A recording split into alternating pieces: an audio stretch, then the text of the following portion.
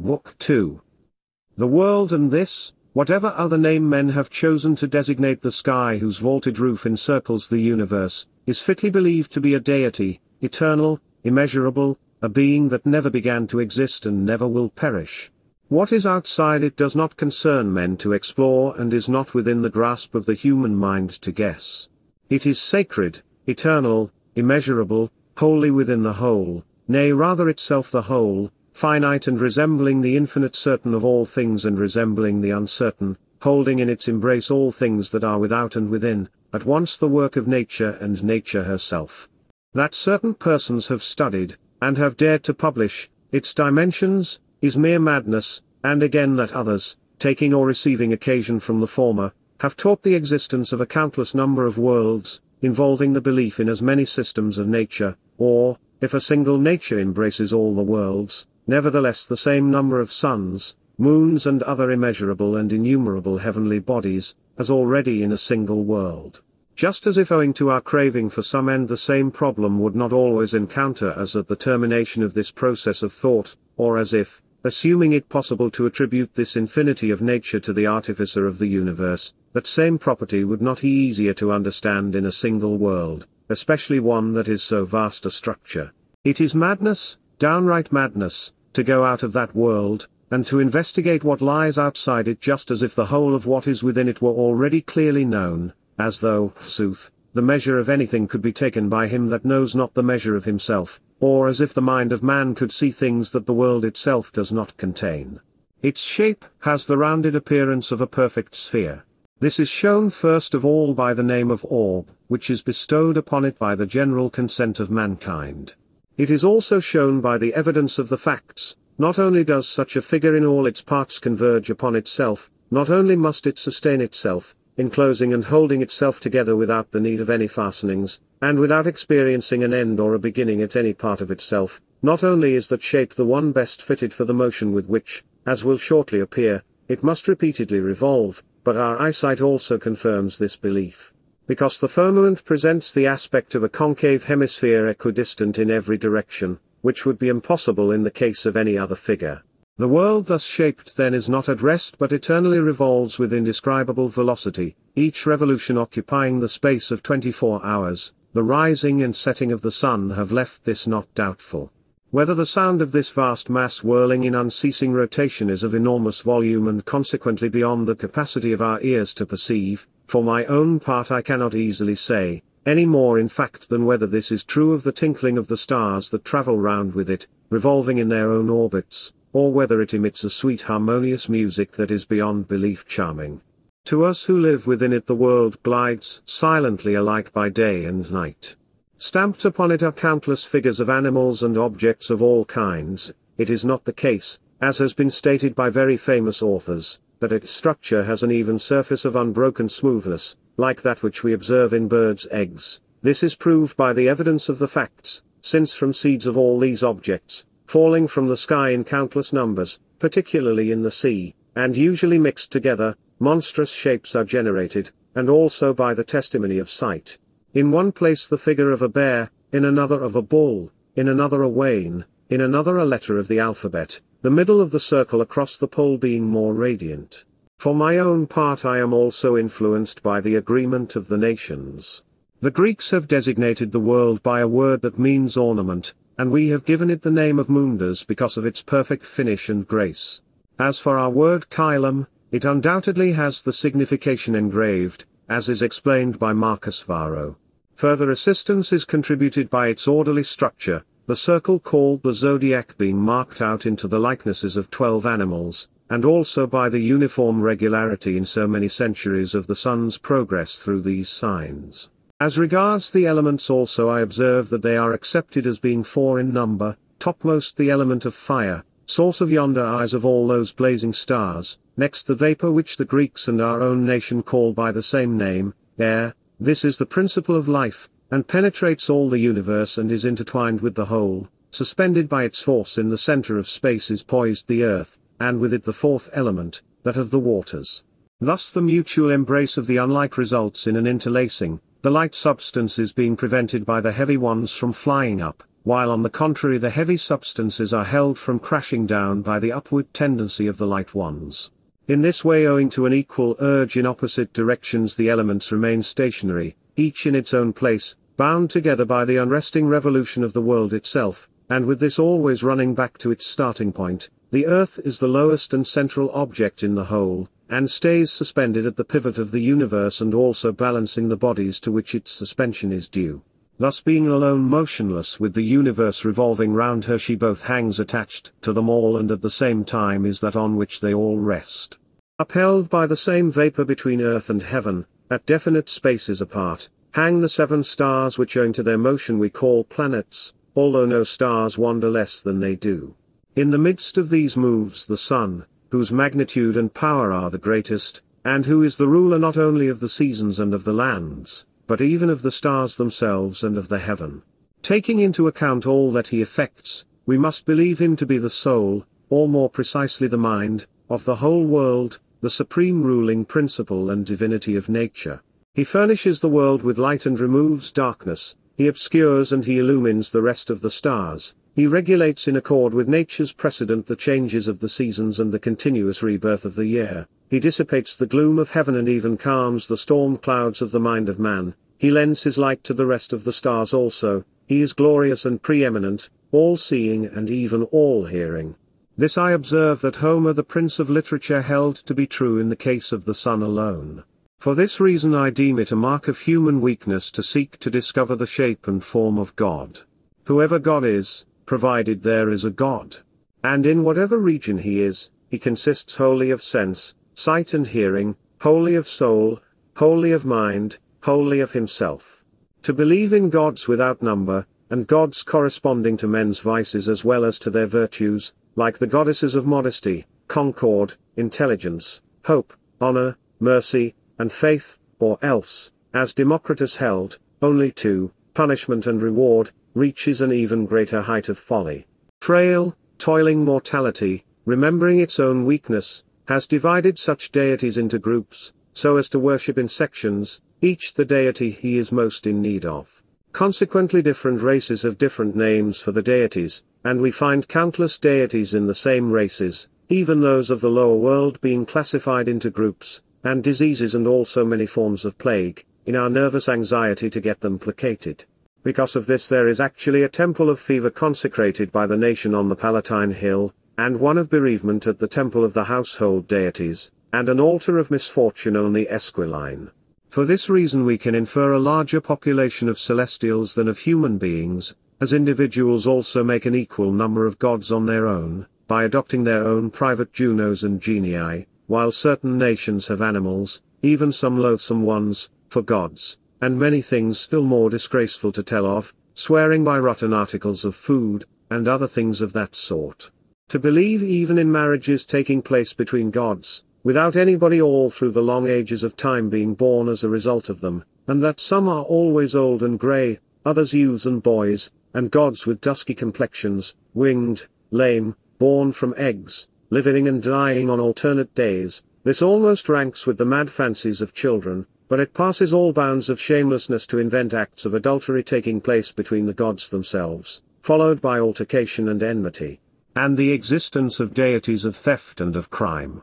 For mortal to aid mortal, this is God, and this is the road to eternal glory. By this road went our Roman chieftains, by this road now proceeds with heavenward step, escorted by his children, the greatest ruler of all time, His Majesty Vespasian, coming to the succor of an exhausted world. To enroll such men among the deities is the most ancient method of paying them gratitude for their benefactions. In fact, the names of the other gods, and also of the stars that I have mentioned above, originated from the services of men, at all events who would not admit that it is the interpretation of men's characters that prompts them to call each other Jupiter or Mercury or other names, and that originates the nomenclature of heaven. That supreme being, whatever it be, pays heed to man's affairs is a ridiculous notion. Can we believe that it would not be defiled by so gloomy and so multifarious a duty? Can we doubt it?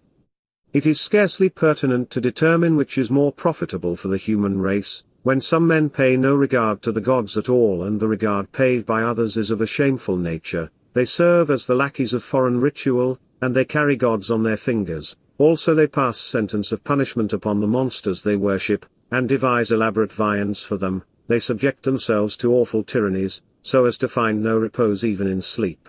They do not decide on marriage or having a family or indeed anything else except by the command of sacrifices. Others cheat in the very capital and swear false oaths by Jupiter who wields the thunderbolts, and these indeed make a profit out of their crimes, whereas the others are penalized by their religious observances. Nevertheless, mortality has rendered our guesses about God even more obscure by inventing for itself a deity intermediate between these two conceptions. Everywhere in the whole world at every hour by all men's voices fortune alone is invoked and named, alone accused, alone impeached, alone pondered, alone applauded, alone rebuked and visited with reproaches, deemed volatile and indeed by most men blind as well, wayward, inconstant, uncertain, fickle in her favors and favoring the unworthy. To her is debited all that is spent and credited all that is received. She alone fills both pages in the whole of mortal's account, and we are so much at the mercy of chance that chance herself, by whom God is proved uncertain, takes the place of God. Another set of people banishes fortune also, and attributes events to its star and to the laws of birth, holding that for all men that ever are to be God's decree has been enacted once for all, while for the rest of time leisure has been vouchsafed to him. This belief begins to take root, and the learned and unlearned mob alike go marching on towards it at the double. Witness the warnings drawn from lightning, the forecasts made by oracles, the prophecies of augurs, and even inconsiderable trifles, a sneeze, a stumble, counted as omens. His late Majesty put abroad a story that on the day on which he was almost overthrown by a mutiny in the army, he had put his left boot on the wrong foot. This series of instances entangles unforeseen mortality, so that among these things but one thing is in the least certain, that nothing certain exists, and that nothing is more pitiable, or more presumptuous, than man. Inasmuch as with the rest of living creatures their sole anxiety is for the means of life, in which nature's bounty of itself suffices, the one blessing indeed that is actually preferable to every other being the fact that they do not think about glory, money, ambition, and above all death. But it agrees with life's experience to believe that in these matters the gods exercise an interest in human affairs, and that punishment for wickedness, though sometimes tardy, as God is occupied in so vast a mass of things, yet is never frustrated, and that man was not born God's next of kin for the purpose of approximating to the beasts in vileness. But the chief consolations for nature's imperfection in the case of man are that not even for God are all things possible, for he cannot, even if he wishes, commit suicide, the supreme boon that he has bestowed on man among all the penalties of life, nor bestow eternity on mortals or recall the deceased, nor cause a man that has lived not to have lived or one that has held high office not to have held it, and that he has no power over what is past save to forget it, and to link our fellowship with God by means of frivolous arguments as well, that he cannot cause twice 10 not to be 20, or do many things on similar lines, which facts unquestionably demonstrate the power of nature, and prove that it is this that we mean by the word God. It will not have been irrelevant to have diverged to these topics, which have already been widely disseminated because of the unceasing inquiry into the nature of God. Let us return from these questions to the remaining facts of nature. We have stated that the stars are attached to the firmament, not assigned to each of us in the way in which the vulgar believe, and dealt out to mortals with a degree of radiance proportionate to the lot of each, the brightest stars to the rich, the smaller ones to the poor, the dim to those who are worn out. They do not each rise with their own human being, nor indicate by their fall that someone's life is being extinguished. There is no such close alliance between us and the sky that the radiance of the stars there also shares our fate of mortality. When the stars are believed to fall, what happens is that owing to their being overfed with a draught of liquid they give back the surplus with a fiery flash, just as with us also we see this occur with a stream of oil when lamps are lit. But their heavenly bodies have a nature that is eternal. They interweave the world and are blended with its weft, yet their potency has a powerful influence on the earth. Indeed it is owing to the effects that they produce and to their brilliance and magnitude, that it has been possible for them to become known with such a degree of precision, as we shall show in the proper place.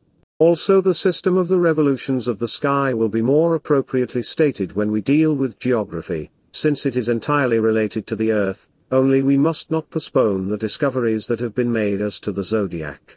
Tradition says that Anaximander of Miletus in the 58th Olympiad was the first person to discover the obliquity of the zodiac, that is, to open the portals of science, and that next Cleostratus explained the signs in it, beginning with the ram and the archer, the firmament itself having been explained long before by Atlas. Let us now leave the frame of the world itself and treat the remaining bodies situated between the sky and the earth. The following points are certain. 1. The star called Saturn's is the highest and consequently looks the smallest and revolves in the largest orbit, returning in 30 years at the shortest to its initial station. 2. The motions of all the planets, and among them the sun and moon, follow a course contrary to that of the world, namely to the left, the world always running to the right. 3. Although they are borne on by it and carried westward with an unceasing revolution of immeasurable velocity, nevertheless they travel with an opposite motion along their respective tracks. 4. Thus it comes about that the air is not massed in a dull lethargic ball by revolving in the same direction because of the eternal rotation of the world, but is scattered into separate portions by the opposite impact of the stars. 5. Saturn is of a cold and frozen nature. The orbit of Jupiter is much below it and therefore revolves much faster, completing one rotation every 12 years. The third star is Mars, called by some Hercules. Owing to the proximity of the Sun it has a fiery glow, it revolves once in about 2 years, and consequently, owing to its excessive heat and Saturn's frost, Jupiter being situated between them combines the influence of each and is rendered healthy. 6. Next, the Sun's course is divided into 360 parts, but in order that an observation taken of the shadows that it casts may come round to the starting point, 5¼ days per annum are added, consequently to every fourth a year an intercalary day is added to make our chronology tally with the course of the Sun. Below the Sun revolves a very large star named Venus, which varies its course alternately, and whose alternative names in themselves indicate its rivalry with the Sun and Moon. When in advance and rising before dawn it receives the name of Lucifer, as being another sun and bringing the dawn, whereas when it shines after sunset it is named Vesper, as prolonging the daylight, or as being a deputy for the moon. This property of Venus was first discovered by Pythagoras of Samos about the 42nd Olympiad, 612 to 609 BC, 142 years after the foundation of Rome. Further it surpasses all the other stars in magnitude, and is so brilliant that alone among stars it casts a shadow by its rays. Consequently there is a great competition to give it a name, some having called it Juno, others Isis, others the mother of the gods. Its influence is the cause of the birth of all things upon earth. At both of its risings it scatters a genital dew with which it not only fills the conceptive organs of the earth but also stimulates those of all animals. It completes the circuit of the zodiac every 348 days, and according to Timaeus is never more than 46 degrees distant from the Sun. The star next to Venus is Mercury, by some called Apollo. It has a similar orbit, but is by no means similar in magnitude or power. It travels in a lower circle, with a revolution 9 days quicker, shining sometimes before sunrise and sometimes after sunset, but according to Sidenas and Sosigenes never more than 22 degrees away from the Sun. Consequently the course of these stars also is peculiar, and not shared by those above mentioned. Those are often observed to be a quarter or a third of the heaven away from the Sun and traveling against the Sun, and they all have other larger circuits of full revolution, the specification of which belongs to the theory of the great years. But the wonder of everyone is vanquished by the last star, the one most familiar to the earth, and devised by nature to serve as a remedy for the shadows of darkness, the moon. By the riddle of her transformations she has racked the wits of observers, who are ashamed that the star which is nearest should be the one about which we know least, always waxing or waning, and now curved into the horns of a sickle, now just halved in size, now rounded into a circle, spotted and then suddenly shining clear, vast and full-orbed, and then all of a sudden not there at all, at one time shining all night, and at another rising late and for a part of the day augmenting the light of the Sun. Eclipsed and nevertheless visible during the eclipse, invisible at the end of the month when she is not believed to be in trouble, again at one time low down and at another up aloft, and not even this in a uniform way, but sometimes raised to the sky and sometimes touching the mountain tops, now borne up to the north and now carried down to the south. The first human being to observe all these facts about her was Endymion, which accounts for the traditional story of his love for her. We forsooth feel no gratitude towards those whose assiduous toil has given us illumination on the subject of this luminary, while owing to a curious disease of the human mind we are pleased to enshrine in history records of bloodshed and slaughter, so that persons ignorant of the facts of the world may be acquainted with the crimes of mankind. The moon then is nearest to the pole, and therefore has the smallest orbit, completing the same distance every 271 days that Saturn, the highest star, covers, as we have said, in 30 years. Then she lingers 2 days in conjunction with the sun, and after the 30th day at latest sets out again on the same course, being perhaps our teacher as to all the facts that it has been possible to observe in the heavens. 1. That the year is to be divided into 12 monthly spaces, because she herself that number of times follows the sun in his return to his starting point. 2. That she is governed by the sun's radiance as are the rest of the stars. As in fact she shines with a light entirely borrowed from him, like the light which we see flickering reflected in water. 3. That consequently she only causes water to evaporate with a rather gentle and imperfect force, and indeed increases its quantity, whereas the sun's rays dry it up. 4. Also that the reason why she is seen to vary in her light, is that she is full only when opposite to the sun, and on the remaining days shows as much light from herself to the earth as she herself conceives from the sun, though, 5, she is indeed invisible when in conjunction with the sun, because being turned towards him she gives back the entire draught of light to the source from which she receives it. 6. But that the stars are undoubtedly nourished by the moisture of the earth, since she is sometimes seen spotted in half her orb, clearly because she has not yet got sufficient strength to go on drinking, her spots being merely dirt from the earth taken up with the moisture. 7. But that her eclipses and those of the sun, the most marvelous and indeed portentous occurrence in the whole of our observation of nature, serve as indications of their dimensions and shadow. It is in fact obvious that the sun is hidden by the passage across it of the moon, and the moon by the interposition of the earth, and that they retaliate on one another, the same rays of the sun being taken away from the earth by the moon intervening and from the moon by the earth. At the transit of the former a sudden shadow passes over the earth, and in return the shadow of the latter dims the heavenly body, the moon, and the darkness is merely the earth's shadow. But the shape of the shadow is conical, resembling a spinning top upside down, as it impinges only with its point and does not go beyond the altitude of the moon, because no other star is obscured in the same way, and a conical figure always tapers off into a point. That shadows are made to disappear by distance is proved when birds fly to extreme heights. Consequently the frontier between the moon and the other heavenly bodies is at the point where the air ends and the ether begins. All the space above the moon is clear and filled with continual light, but to us the stars are visible through the night in the same way as other lights in shadows. And these are the reasons why the moon wanes in the night time, but both of her wanings are irregular and not monthly, because of the slant of the zodiac and the widely varying curves of the moon's course, as has been stated, the motion of the heavenly bodies not always tallying in minute fractional quantities. This theory leads mortal minds upward to heaven, and discloses to their observation from that height, as it were, the greatness of the three greatest parts of the universe. Clearly it would not be possible for the whole of the sun to be eclipsed from the earth by the passage of the moon between them if the earth were larger than the moon. The vast size of the sun will be shown with the more certainty from the two bodies, so that there is no need to investigate its size by the evidence of the eyes and by logical inference, arguing that it is immeasurably large for the following reasons. 1. The shadow that it throws of rows of trees along the balks of fields are at equal distances apart for ever so many miles, just as if over the whole space the sun were in the center. 2. During the equinoxes it reaches the vertical simultaneously for all the inhabitants of the southern region.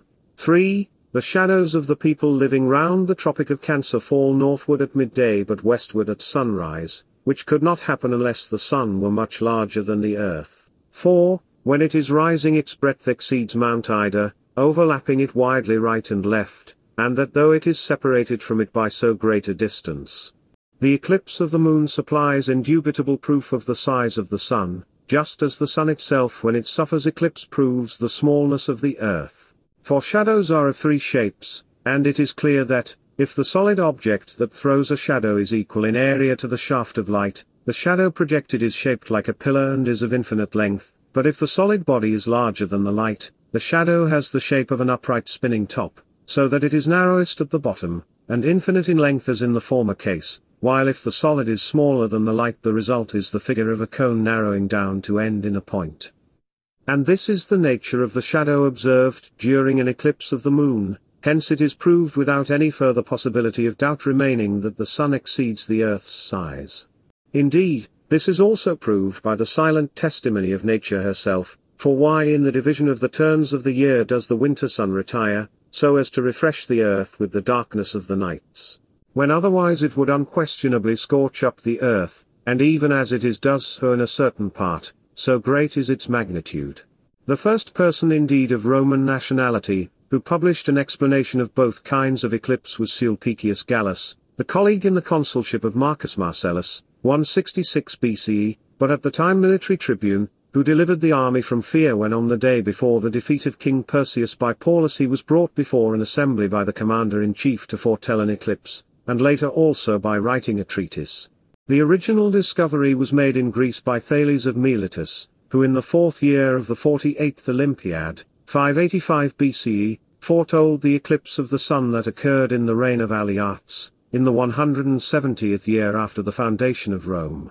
After that time the courses of both stars for 600 years were prophesied by Hipparchus, whose work embraced the calendar of the nations and the situations of places and aspects of the peoples, his method being, on the evidence of his contemporaries, none other than full partnership in the designs of nature. O mighty heroes, of loftier than mortal estate, who have discovered the law of those great divinities and released the miserable mind of man from fear, mortality dreading as it did in eclipses of the stars crimes or death of some sort, those sublime singers, the bards Stesichorus and Pindar, clearly felt this fear owing to an eclipse of the sun, or in the dying of the moon inferring that she was poisoned and consequently coming to her aid with a noisy clattering of cymbals. This alarm caused the Athenian general Nicias, in his ignorance of the cause, to be afraid to lead his fleet out of harbour, so destroying the Athenians' resources. All hail to your genius, ye that interpret the heavens and grasp the facts of nature, discoverers of a theory whereby you have vanquished gods and men. For who beholding these truths and the regularity of the stars' periods of trouble, for so it has pleased you to call them, would not forgive his own destiny for the generation of mortals? Now I will briefly and summarily touch on facts that are admitted about the same matters, giving an account of them only at necessary points and in a cursory manner, because such theorizing does not form part of the task that I have set in hand, and also it is less surprising that explanations cannot be produced for all the facts than that agreement has been reached on some of them. It is certain that eclipses recur in cycles of 223 months, eclipses of the sun only when the moon is in her last or first phase. This is called their conjunction, eclipses of the moon only at full moon, and always within the period of their last occurrence, but that yearly at fixed days and hours eclipses of either star occur below the earth, and that even when they occur above the earth they are not visible everywhere, sometimes owing to clouds. More often because the earth's globe stands in the way of the world's curvature. Less than 200 years ago the penetration of Hipparchus discovered that an eclipse of the moon also sometimes occurs 4 months after the one before and an eclipse of the sun 6 months, and that the latter when above earth is hidden twice in 30 days, but that this eclipse is visible to different nations, and, the most remarkable features of this remarkable occurrence, that when it comes about that the moon is obscured by the shadow of the earth. This sometimes happens to it from the west side and sometimes from the east. And he also discovered for what exact reason, although the shadow causing the eclipse must from sunrise onward be below the earth, it happened once in the past that the moon was eclipsed in the west while both luminaries were visible above the earth. For the eclipse of both sun and moon within 15 days of each other has occurred even in our time, in the year of the 3rd consulship of the elder Emperor Vespasian and the 2nd consulship of the younger. It is unquestionable that the moon's horns are always turned away from the sun, and that when waxing she faces east and when waning west, and that the moon shines 47½ minutes longer daily from the day after new moon to full and 47½ minutes less daily to her wane, while within 14 degrees of the sun she is always invisible. This fact proves that the planets are of greater magnitude than the moon, since these occasionally become visible even on reaching 7 degrees distance, but their altitude makes them appear smaller, just as the sun's radiance makes the fixed stars invisible in daytime, although they are shining as much as in the night, which becomes manifest at a solar eclipse and also when the star is reflected in a very deep well. The three planets whose positions we have stated to be above the sun travel with the sun when they set, and are never more than 11 degrees separate from the sun at dawn when they rise. Afterwards they retire from contact with his rays, and make their morning or first stations in a triangle 120 degrees away, and subsequently their evening risings opposite 180 degrees away, and again approaching from the other side, make their evening or second stations 120 degrees away, till the sun overtaking them at 12 degrees obscures them. This is called their evening setting. The planet Mars, being nearer, feels the sun's rays even from its quadrature, at an angle of 90 degrees, which has given to his motion after each rising the name of first or second 90 degree. At the same time Mars remains stationary in the signs of the zodiac for periods of 6 months, otherwise having a 2-month period, whereas Jupiter and Saturn spend less than 4 months in each station. The two lower planets, Mercury and Venus, are similarly obscured at their evening conjunction, and when left by the sun make their morning rising the same number of degrees away, and from the further limits of their distance follow the sun, and when they have overtaken him are hidden in their morning setting and pass away. Then they rise in the evening at the same distance apart, as far as the limits we have stated. From these they pass backward to the sun, and disappear in their evening setting. The planet Venus actually makes 2 stations, morning and evening, after each rise, from the furthest limits of her distance. Mercury's stations have too short a period to be perceptible. This is the system of the shining and occultation of the planets. It is more complicated from their motion and involves many remarkable facts, inasmuch as they change their magnitude and their colors, and both approach the north and retire towards the south, and suddenly are seen closer to the earth or to the sky. And although our account of these matters will differ in many points from that of our predecessors, we confess that credit for these points also must be given to those who first demonstrated the methods of investigating them, only nobody must abandon the hope that the generations are constantly making progress. All these occurrences are due to a plurality of causes. The first is the factor of the circles, which in the case of the stars the Greeks designate apsides or arcs. It will be necessary to employ Greek terms. Each planet has its own circle, and these are not the same as those of the firmament, since the earth between the 2 vertices, named in Greek poles, is the center of the sky, and also of the zodiac, which is situated on a slant between the poles. All these facts are always established beyond doubt by the method of compasses, therefore the special arc of each is drawn from a different center, and consequently they have different orbits and dissimilar motions, because the inner arcs must necessarily be shorter. It follows that the points of the arcs highest above the center of the earth are, in the case of Saturn in Scorpio, in that of Jupiter in Virgo, of Mars in Leo, of the Sun in the Twins, of Venus in the Archer, of Mercury in Capricorn, of the Moon in the Bull, at the middle of each, and the points lowest and nearest to the center of the earth are opposite. The result of this is that they appear to move slower and to be smaller when they are traveling at the highest point of their circuit, but to be larger and travel faster when they have come nearer to the earth, not because they actually accelerate or reduce their natural motions, which are fixed and individual to them, but because lines drawn from the top of the arc to the center necessarily converge like the spokes of a wheel. And the same motion at one time is perceived as faster and at another slower according to its distance from the center. Another reason of their elevations is because they have the points of their arcs highest from their center in different signs, Saturn in the 20th degree of the scales, Jupiter in the 15th of the crab, Mars in the 28th of Capricorn, the Sun in the 29th of the ram, Venus in the 27th of the fishes, Mercury in the 15th of Virgo, the Moon in the 4th of the bull. A third explanation of their altitudes is explained by the dimensions of the firmament, not that of a circle, the eye judging them to rise or to sink through the depth of the air. Linked with this is the cause of the latitudes of the zodiac, and of its obliquity. The stars we have mentioned travel through the zodiac, and the only habitable part of the earth is what lies beneath it. All the other parts towards the poles are frost-bound.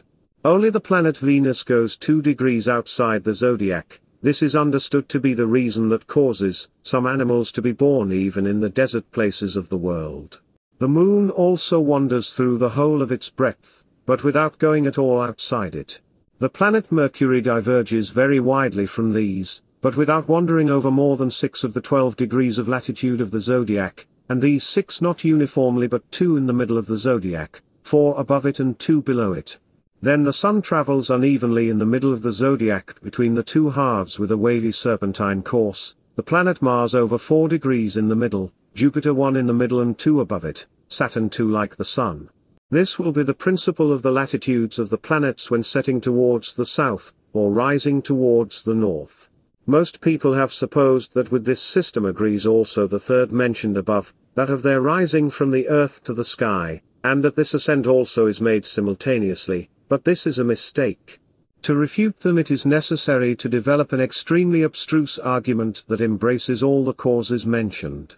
It is agreed that the planets are nearest to the Earth in both altitude and latitude at their evening setting, and that their morning risings occur at the beginning of both altitude and latitude, while their stations occur in the middle sections of the altitudes, called ecliptics. It is similarly admitted that their velocity increases as long as they are in the neighborhood of the Earth and decreases when they withdraw from it to a height. This theory is specially supported by the apogees of the Moon. It is equally undoubted that the 3 higher ones moreover increase their motion in their morning risings and diminish it from their first, morning, stations to their second, evening, stations. In view of these facts it will be evident that the latitudes are ascended from their morning rising, because in that state their acceleration first begins to diminish, but in their first stations their altitude also is ascended, since then the numbers first begin to be reduced and the stars begin to recede. The reason for this must especially be given.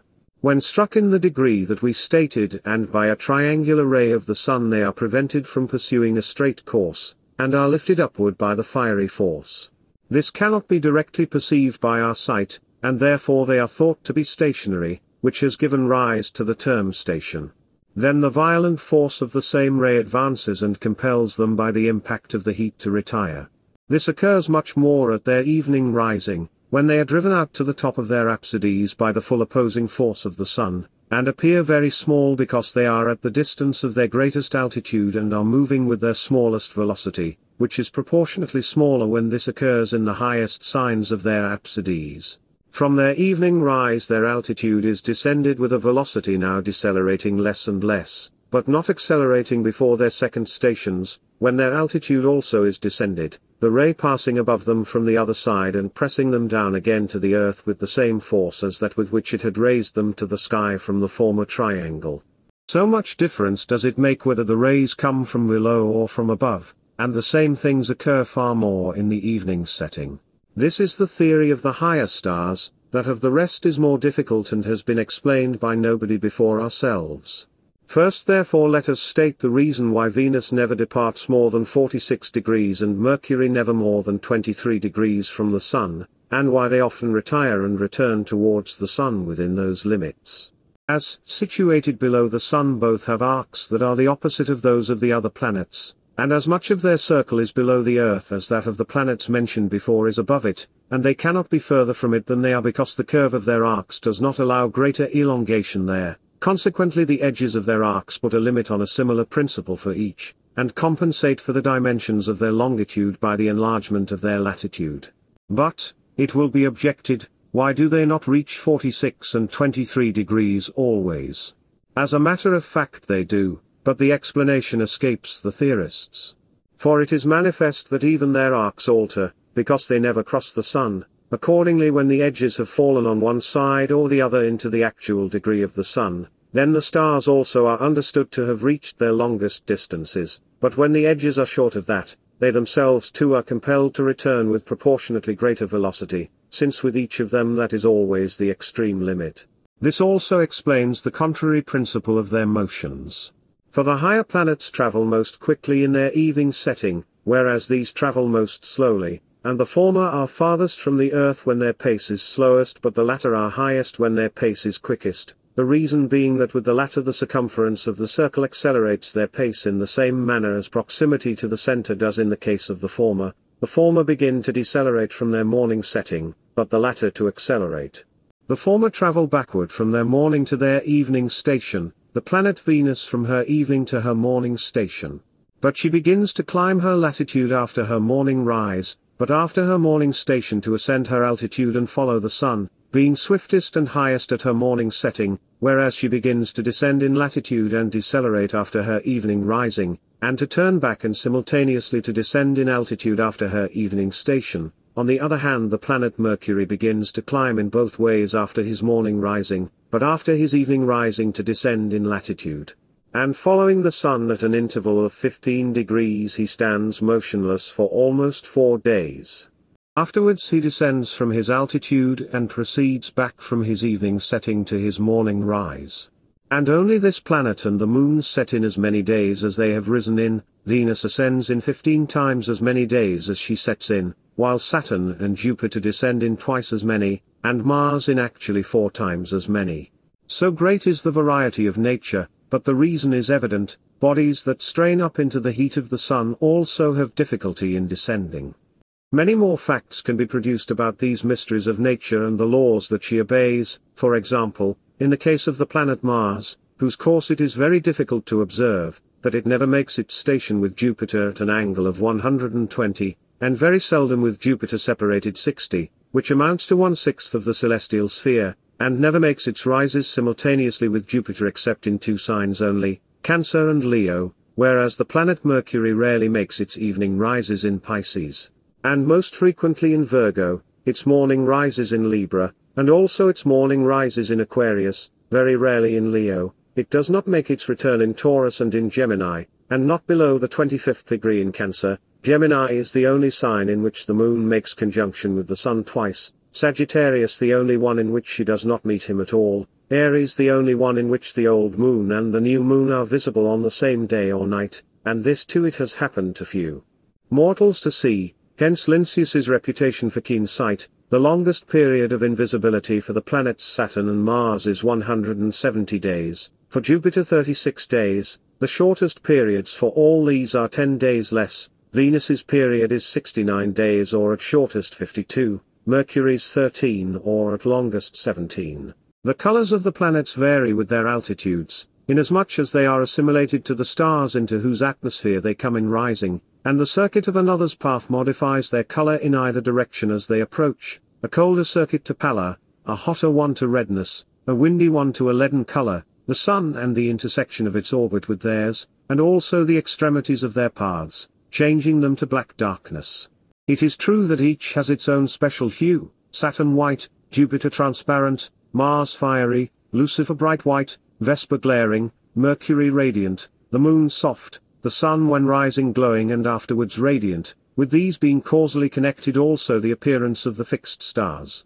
For at one time there is a dense crowd of stars in the sky around the circle of the half-moon, a fine night giving them a gentle radiance, but at another time they are scarce, so that we wonder at their flight, when the full moon hides them or when the rays of the sun or the planets above mentioned dim our sight.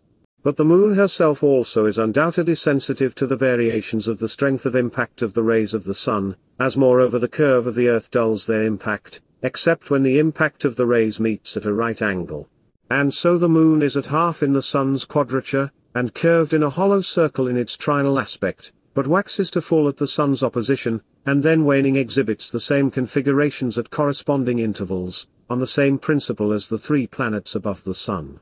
The sun itself has 4 differences, as there are 2 equinoxes, in spring and autumn, when it coincides with the center of the earth at the 8th degree of Aries and Libra, and 2 changes of its course, in the 8th degree of Capricorn at midwinter when the days begin to lengthen, and in the same degree of Cancer at the summer solstice. The variation is due to the slant of the zodiac, as at every moment an equal part of the firmament is above and below the earth, but the planets that follow a straight path at their rising keep their light for a longer tract, and those that follow a slanting path pass in a swifter period. Most men are not acquainted with a truth known to the founders of the science from their arduous study of the heavens, that what when they fall to earth are termed thunderbolts are the fires of the 3 upper planets, particularly those of Jupiter, which is in the middle position, possibly because it voids in this way the charge of excessive moisture from the upper circle, of Saturn, and of excessive heat from the circle below, of Mars. And that this is the origin of the myth that thunderbolts are the javelins hurled by Jupiter. Consequently heavenly fire is spit forth by the planet as crackling charcoal flies from a burning log, bringing prophecies with it, as even the part of himself that he discards does not cease to function in its divine tasks. And this is accompanied by a very great disturbance of the air, because moisture collected causes an overflow, or because it is disturbed by the birth pangs, so to speak, of the planet in travail. Many people have also tried to discover the distances of the planets from the Earth, and have given out that the distance of the Sun from the Moon is 19 times that of the Moon itself from the Earth. The penetrating genius of Pythagoras, however, inferred that the distance of the Moon from the Earth was 15,750 miles, and that of the Sun from the Moon twice that figure, and of the Sun from the 12 signs of the zodiac 3 times. Our fellow countryman Sulpicius Gallus also held this view. But occasionally Pythagoras draws on the theory of music, and designates the distance between the Earth and the Moon as a whole tone, that between the Moon and Mercury a semitone, between Mercury and Venus the same, between her and the Sun a tone and a half, between the Sun and Mars a tone, the same as the distance between the Earth and the Moon, between Mars and Jupiter half a tone, between Jupiter and Saturn half a tone, between Saturn and the zodiac a tone and a half. The 7 tones thus producing the so-called diapason, a universal harmony. In this Saturn moves in the Dorian mode, Jupiter in the Phrygian, and similarly with the other planets, a refinement more entertaining than convincing. Ashtada is equivalent to 125 Roman paces, that is 625 feet. Posidonius holds that mists and winds and clouds reach to a height of not less than 5 miles from the Earth, but that from that point the air is clear and liquid and perfectly luminous, but that the distance between the cloudy air and the Moon is 250,000 miles and between the Moon and the Sun 625,000 miles, it being due to this distance that the Sun's vast magnitude does not burn up the Earth. The majority of writers, however, have stated that the clouds rise to a height of 111 miles. These figures are really unascertained and impossible to disentangle, but it is proper to put them forward because they have been put forward already, although they are matters in which the method of geometrical inference, which never misleads, is the only method that it is possible not to reject, were anybody desirous of pursuing such questions more deeply, and with the intention of establishing not precise measurement, for to aspire to that would mark an almost insane absorption in study, but merely a conjectural calculation. For since it appears from the Sun's revolution that the circle through which its orb travels extends nearly 366 degrees, and since the diameter of a circle always measures a little less than 1/3 plus 1/21 the circumference, it appears that, as half the circle is subtracted by the interposition of the Earth at the center, the measure of the Sun's altitude comprises about tth of this conjecturally estimated immense space of the solar circle round the Earth, and the Moon's altitude tth. Since the Moon runs in a circuit that is much shorter than the Sun's, so that it comes between the Sun and the Earth, it is marvelous to what length the depravity of man's intellect will go when lured on by some trifling success, in the way in which reason furnishes impudence with its opportunity in the case of the calculations above stated.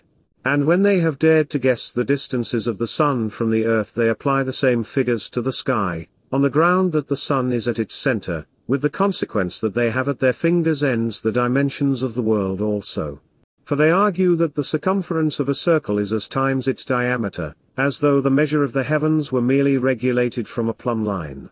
The Egyptian calculation published by Peter Cyrus and Nechepses infers that 1 degree of the lunar circle measures, as has been said, just over 41/8 miles at the least, 1 degree of the widest circle, Saturn's, twice that size, and 1 of the Sun's circle, which we stated to be in the middle, the mean between the other two. This computation is a most shameful business, since the addition of the distance of the zodiac itself to the circle of Saturn produces a multiple that is even beyond reckoning. A few facts about the world remain. There are also stars that suddenly come to birth in the heaven itself. Of these there are several kinds. The Greeks call them comets, in our language long-haired stars, because they have a blood-red shock of what looks like shaggy hair at their top. The Greeks also give the name of bearded stars to those from whose lower part spreads a mane resembling a long beard. Javelin stars quiver like a dart, these are a very terrible portent. To this class belongs the comet about which Titus Imperator Caesar in his 5th consulship wrote an account in his famous poem, that being its latest appearance down to the present day. The same stars when shorter and sloping to a point have been called daggers. These are the palest of all in color, and have a gleam like the flash of a sword, and no rays, which even the Point star, which resembles its name in appearance but is in color like amber, emits in scattered form from its edge. The Tub star presents the shape of a cask, with a smoky light all round it. The Horned star has the shape of a horn, like the one that appeared when Greece fought the decisive battle of Salamis. The Torch star resembles glowing torches. The Horse are horses' manes in very rapid motion and revolving in a circle. There also occurs a shining comet whose silvery tresses glow so brightly that it is scarcely possible to look at it, and which displays within it a shape in the likeness of a man's countenance. There also occur goat comets, enringed with a sort of cloud resembling tufts of hair. Once hitherto it has happened that a mane-shaped comet changed into a spear. This was in the 108th Olympiad, 348 to 345 BCE, AUC 408, 346 BC. The shortest period of visibility on record for a comet is 7 days, the longest 80. Some comets move, like the planets, but others are fixed and stationary, almost all of them towards the due north, not in any particular part of it, though chiefly in the luminous region called the Milky Way. Aristotle also records that several may be seen at the same time, a fact not observed by anyone else, as far as I am aware, and that this signifies severe winds or heat. Comets also occur in the winter months and at the South Pole, but comets in the south have no rays. A terrible comet was seen by the people of Ethiopia and Egypt, to which Typhon the king of that period gave his name. It had a fiery appearance and was twisted like a coil, and it was very grim to behold. It was not really a star so much as what might be called a ball of fire. Planets and all other stars also occasionally have spreading hair. But sometimes there is a comet in the western sky, usually a terrifying star and not easily expiated, for instance, during the civil disorder in the consulship of Octavius, and again during the war between Pompey and Caesar, or in our day about the time of the poisoning which secured the bequest of the empire by Claudius Caesar to Domitius Nero, and thereafter during Nero's principate, shining almost continuously and with a terrible glare.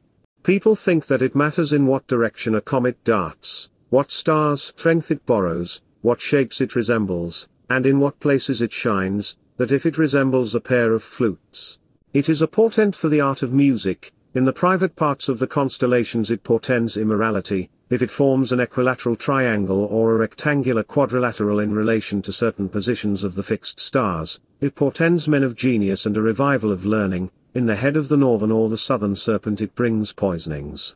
The only place in the whole world where a comet is the object of worship is a temple at Rome.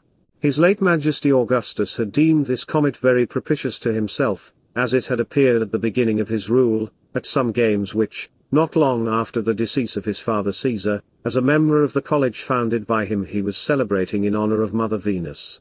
In fact he made public the joy that it gave him in these words: "On the very days of my games a comet was visible for 7 days in the northern part of the sky. It was rising about an hour before sunset, and was a bright star, visible from all lands." The common people believed that this star signified the soul of Caesar received among the spirits of the immortal gods, and on this account the emblem of a star was added to the bust of Caesar that we shortly afterwards dedicated in the Forum. This was his public utterance, but privately he rejoiced because he interpreted the comet as having been born for his own sake and as containing his own birth within it, and, to confess the truth, it did have a health-giving influence over the world. Some persons think that even comets are everlasting, and travel in a special circuit of their own, but are not visible except when the sun leaves them. There are others, however, who hold that they spring into existence out of chance moisture and fiery force, and consequently are dissolved. Hipparchus before mentioned, who can never be sufficiently praised, no one having done more to prove that man is related to the stars and that our souls are a part of heaven, detected a new star that came into existence during his lifetime. The movement of this star in its line of radiance led him to wonder whether this was a frequent occurrence, whether the stars that we think to be fixed are also in motion, and consequently he did a bold thing, that would be reprehensible even for God. He dared to schedule the stars for posterity, and tick off the heavenly bodies by name in a list, devising machinery by means of which to indicate their several positions and magnitudes, in order that from that time onward it might be possible easily to discern not only whether stars perish and are born, but whether some are in transit and in motion, and also whether they increase and decrease in magnitude, thus bequeathing the heavens as a legacy to all mankind, supposing anybody had been found to claim that inheritance. There are also meteoric lights that are only seen when falling, for instance one that ran across the sky at midday in full view of the public when Germanicus Caesar was giving a gladiatorial show. Of these there are two kinds, one sort are called lampades, which means torches, the other bolides, missiles, that is the sort that appeared at the time of the disasters of Modena. The difference between them is that torches make long tracks, with their front part glowing, whereas a boils glows throughout its length, and traces a longer path. Other similar meteoric lights are beams. In Greek dokoi, for example one that appeared when the Spartans were defeated at sea and lost the empire of Greece. There also occurs a yawning of the actual sky, called chasma. And also something that looks like blood, and a fire that falls from it to the earth, the most alarming possible cause of terror to mankind, as happened in the third year, 349 BC, of the 107th Olympiad, when King Philip was throwing Greece into disturbance.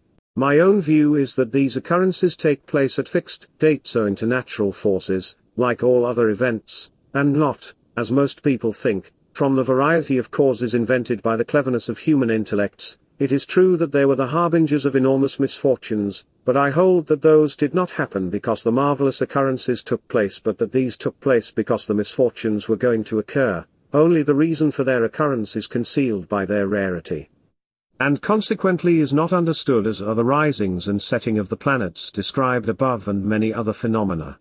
Stars are also seen throughout the daytime in company with the sun, usually actually surrounding the sun's orb like wreaths made of ears of corn and rings of changing color. For instance, when Augustus Caesar in early manhood entered the city after the death of his father to assume his mighty surname. Similar halos occur round the moon and round the principal fixed stars. A bow appeared round the sun in the consulship of Lucius Opimius and Quintus Fabius, a hoop in that of Gaius Porcius and Manius Acilius, and a red ring in that of Lucius Julius and Publius Rutilius. Portentous and protracted eclipses of the sun occur, such as the one after the murder of Caesar the dictator and during the Antonine War, which caused almost a whole year's continuous gloom. Again, several suns are seen at once, neither above nor below the real sun but at an angle with it, never alongside of nor opposite to the earth, and not at night but either at sunrise or at sunset. It is also reported that once several suns were seen at midday at the Bosphorus, and that these lasted from dawn till sunset. In former times 3 suns have often been seen at once, for example in the consulships of Spurius Postumius and Quintus Mucius, of Quintus Marcius and Marcus Porcius, of Marcus Antonius and Publius Dolabella, and of Marcus Lepidus and Lucius Plancus, and our generation saw this during the principate of his late Majesty Claudius, in his consulship, when Cornelius Orphitus was his colleague. It is not stated that more than 3 suns at a time have ever been seen hitherto. Also 3 moons have appeared at once, for instance in the consulship of Gnaeus Domitius and Gaius Fannius. A light from the sky by night, the phenomenon usually called night suns, was seen in the consulship of Gaius Caecilius and Gnaeus Papirius and often on other occasions causing apparent daylight in the night. In the consulship of Lucius Valerius and Gaius Marius a burning shield scattering sparks ran across the sky at sunset from west to east. In the consulship of Gnaeus Octavius and Gaius Trebonius a spark was seen to fall from a star and increase in size as it approached the earth, and after becoming as large as the moon it diffused a sort of cloudy daylight, and then returning to the sky changed into a torch. This is the only record of this occurring. It was seen by the proconsul Silanus and his suite. Also stars appear to shoot to and fro, and this invariably portends the rise of a fierce hurricane from the same quarter. Stars also come into existence at sea on land. I have seen a radiance of star-like appearance clinging to the javelins of soldiers on sentry duty at night in front of the rampart, and on a voyage stars alight on the yards and other parts of the ship, with a sound resembling a voice, hopping from perch to perch in the manner of birds. These when they come singly are disastrously heavy and wreck ships, and if they fall into the hold burn them up. If there are 2 of them, They denote safety and portend a successful voyage, and their approach is said to put to flight the terrible star called Helena. For this reason they are called Castor and Pollux, and people pray to them as gods for aid at sea. They also shine round men's heads at evening time. This is a great portent. All these things admit of no certain explanation, they are hidden away in the grandeur of nature, so much as to the world itself and the stars. Now the remaining noteworthy facts as to the heavens, for the name heaven was also given by our ancestors to this which is otherwise designated air, the whole of that apparently empty space which pours forth this breath of life. This region below the moon, and a long way below it, as I notice is almost universally agreed, blends together an unlimited quantity from the upper element of air and an unlimited quantity of terrestrial vapor, being a combination of both orders. From it come clouds, thunderclaps and also thunderbolts, hail, frost, rain, storms and whirlwinds. From it come most of mortals' misfortunes, and the warfare between the elements of nature. The force of the stars presses down terrestrial objects that strive to move towards the sky, and also draws to itself things that lack spontaneous levitation. Rain falls, clouds rise, rivers dry up, hailstorms sweep down, rays scorch, and impinging from every side on the earth in the middle of the world, then are broken and recoil and carry with them the moisture they have drunk up. Steam falls from on high and again returns on high. Empty winds sweep down, and then go back again with their plunder. So many living creatures draw their breath from the upper air, but the air strives in the opposite direction, and the earth pours back breath to the sky as if to a vacuum. Thus as nature swings to and fro like a kind of sling, discord is kindled by the velocity of the world's motion.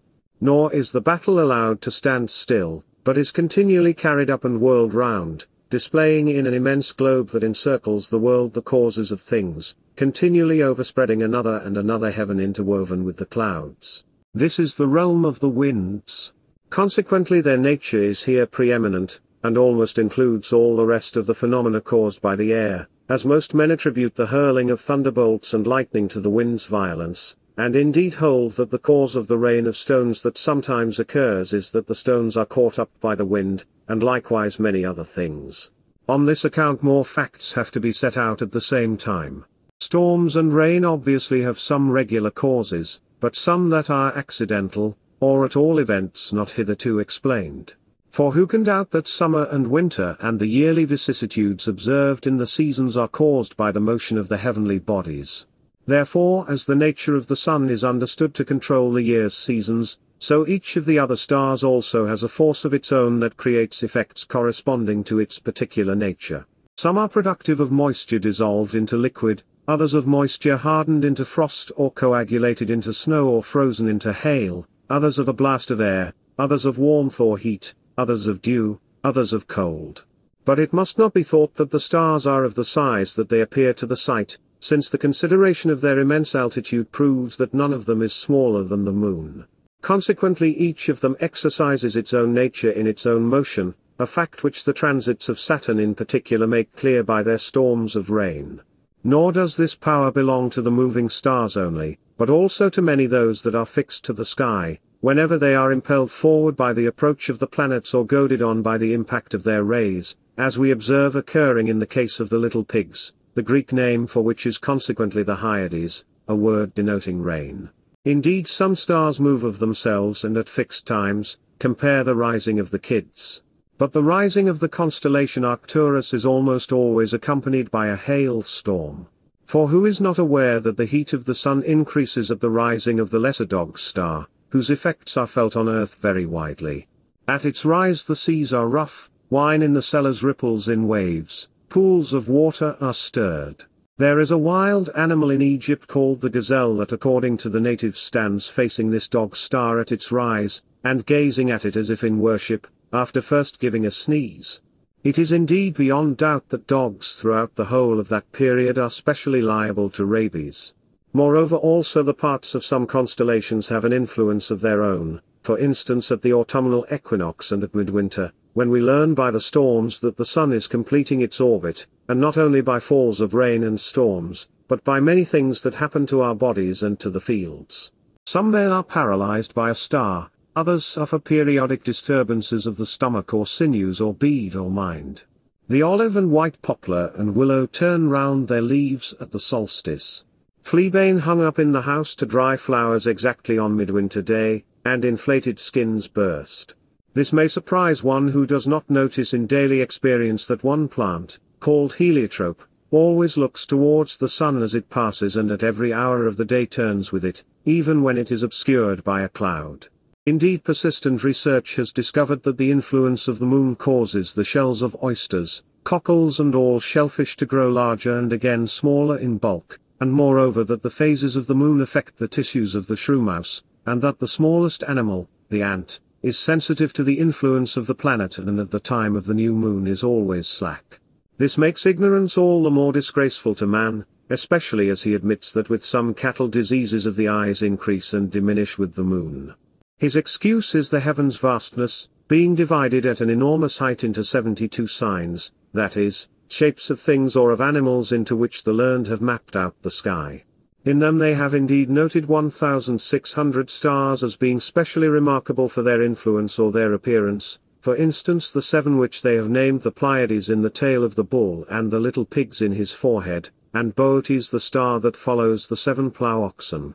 I would not deny that rain and wind can arise from other causes than these. It is certain that the earth exhales a damp mist and at other times a smoky one due to vapor, and that clouds are formed out of moisture rising to a height or air condensed into moisture. Their density and bulk are conjectured with certain inference from the fact that they obscure the sun, which is otherwise visible even to those diving into water to whatever depth.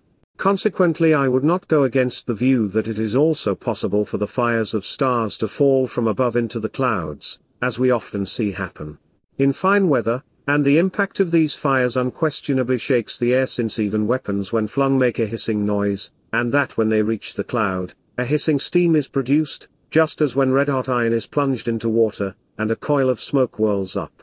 And I agree that these produce forms, and if there is wind or steam struggling in the cloud, it gives out claps of thunder, if it bursts out on fire, flashes of lightning, if it forces its way on a longer track, heat lightning. The latter cleaves the cloud, the flashes burst through it, and thunderclaps are the blows of the fires colliding, causing fiery cracks at once to flash out in the clouds. It is also possible for breath emerging from the earth, when pressed down by the counter-impact of the stars, to be checked by a cloud and so cause thunder, nature choking down the sound while the struggle goes on, but the crash sounding when the breath bursts out, as when a skin is stretched by being blown into. It is also possible for this breath, whatever it is, to be set on fire by the friction during its headlong progress. It is also possible for it to be struck out by the impact of the clouds, as by that of 2 stones, with heat lightning flashing out like sparks. But all these occurrences are accidental, they cause mere senseless and ineffectual thunderclaps, as their coming obeys no principle of nature, they merely cleave mountains and seas, and all their other blows are ineffectual, but the former are prophetical and sent from on high. They come by fixed causes and from their own stars. Similarly, I am not prepared to deny that it is possible for winds or rather gusts of air to be produced also by a dry and parched breath from the earth, and also possible when bodies of water breathe out a vapor that is neither condensed into mist or solidified into clouds, and also they may be caused by the driving force of the sun, because wind is understood to be nothing else than a wave of air, and in more ways as well. For we see winds arising both from rivers and bays and from the sea even when calm, and others, called alternae, arising from the land, the latter when they come back again from the sea are called turning winds, but if they go on, offshore winds. The windings of mountains and their clustered peaks and ridges curved in an elbow or broken off into shoulders, and the hollow recesses of valleys, cleaving with their irregular contours the air that is consequently reflected from them, a phenomenon that in many places causes words spoken to be endlessly echoed, are productive of winds. So again are caverns, like the one with an enormous gaping mouth on the coast of Dalmatia, from which, if you throw some light object into it, even in calm weather a gust like a whirlwind bursts out. The name of the place is Center. Also it is said that in the province of Cyrenaica there is a certain cliff, sacred to the south wind, which it is sacrilege for the hand of man to touch, the south wind immediately causing a sandstorm. Even manufactured vessels in many houses if shut up in the dark have peculiar exhalations. Thus there must be some cause for this. But there is a great difference between a gust of air and a wind. The latter, regular and blowing steadily, and felt not by some particular tract only but by whole countries, and not being breezes nor tempests but winds. Even their name being a masculine word, whether they are caused by the continuous motion of the world and the impact of the stars travelling in the opposite direction, or whether wind is the famous breath that generates the universe by fluctuating to and fro as in a sort of womb, or air whipped by the irregular impact of the planets and the non-uniform emission of their rays, or whether they issue forth from these nearer stars which are their own or fall from those stars which are fixed in the heaven, it is manifest that the winds too obey a law of nature that is not unknown, even if not yet fully known. More than 20 Greek authors of the past have published observations about these subjects. This makes me all the more surprised that, although when the world was at variance, and split up into kingdoms, that is, sundered limb from limb, so many people devoted themselves to these abstruse researches, especially when wars surrounded them and hosts were untrustworthy, and also when rumors of pirates, the foes of all mankind, terrified intending travelers. So that nowadays a person may learn some facts about his own region from the notebooks of people who have never been there more truly than from the knowledge of the natives, yet now in these glad times of peace under an emperor, who so delights in productions of literature and science, no addition whatever is being made to knowledge by means of original research, and in fact even the discoveries of our predecessors are not being thoroughly studied. The rewards were not greater when the ample successes were spread out over made the discoveries in question with no other many students, and in fact the majority of these reward at all save the consciousness of benefiting posterity.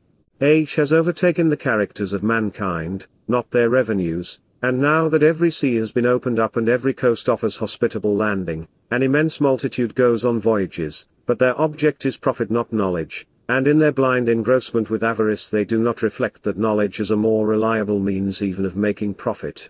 Consequently, in view of these thousands of persons who go on voyages, I will give a more detailed account of the winds than is perhaps suited to the task I have set in hand. The ancients noticed 4 winds in all, corresponding to the 4 quarters of the world. This is the reason why even Homer mentions no more. A dull-witted system, as it was soon afterwards considered. The following age added 8, this system on the other hand was too subtle and meticulous. Their successors adopted a compromise, adding to the short list 4 winds from the long one. There are consequently 2 winds in each of the 4 quarters of the heaven, subsolanus blowing from the equinoctial sunrise, E, and vulcanus from the winter sunrise, Se, the former designated by the Greeks Apeliotis, the latter Eurus, Auster from the sun at midday, S, and Afrens from the winter sunset, SW, named in Greek Notus and Libs, Favonius from the equinoctial sunset, W, Chorus from the sunset at the solstice, NW, these the Greeks call Zephyr and Argestes. Septentrio from the north and Aquilo between him and sunrise at the solstice, Ne, called in Greek Eparchas and Boreas.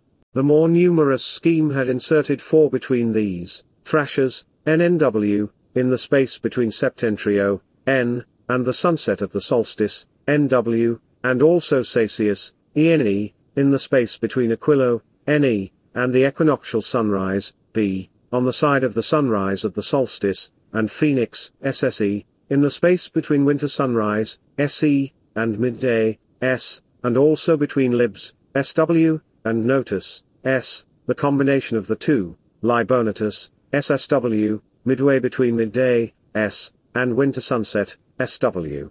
Nor is this the end, inasmuch as others have also added one named Meses between Boreas, Ne, and Sacius, Ene, and Euronatus between Eurus, Se, and Notus, S. There are also certain winds peculiar to particular races, which do not go outside a special region. For example, the Athenians have Skiron, slightly diverging from Argestes, NW, a name unknown to the rest of Greece. Elsewhere the same breeze is called Olympius. Customarily all these names are taken to denote Argestes.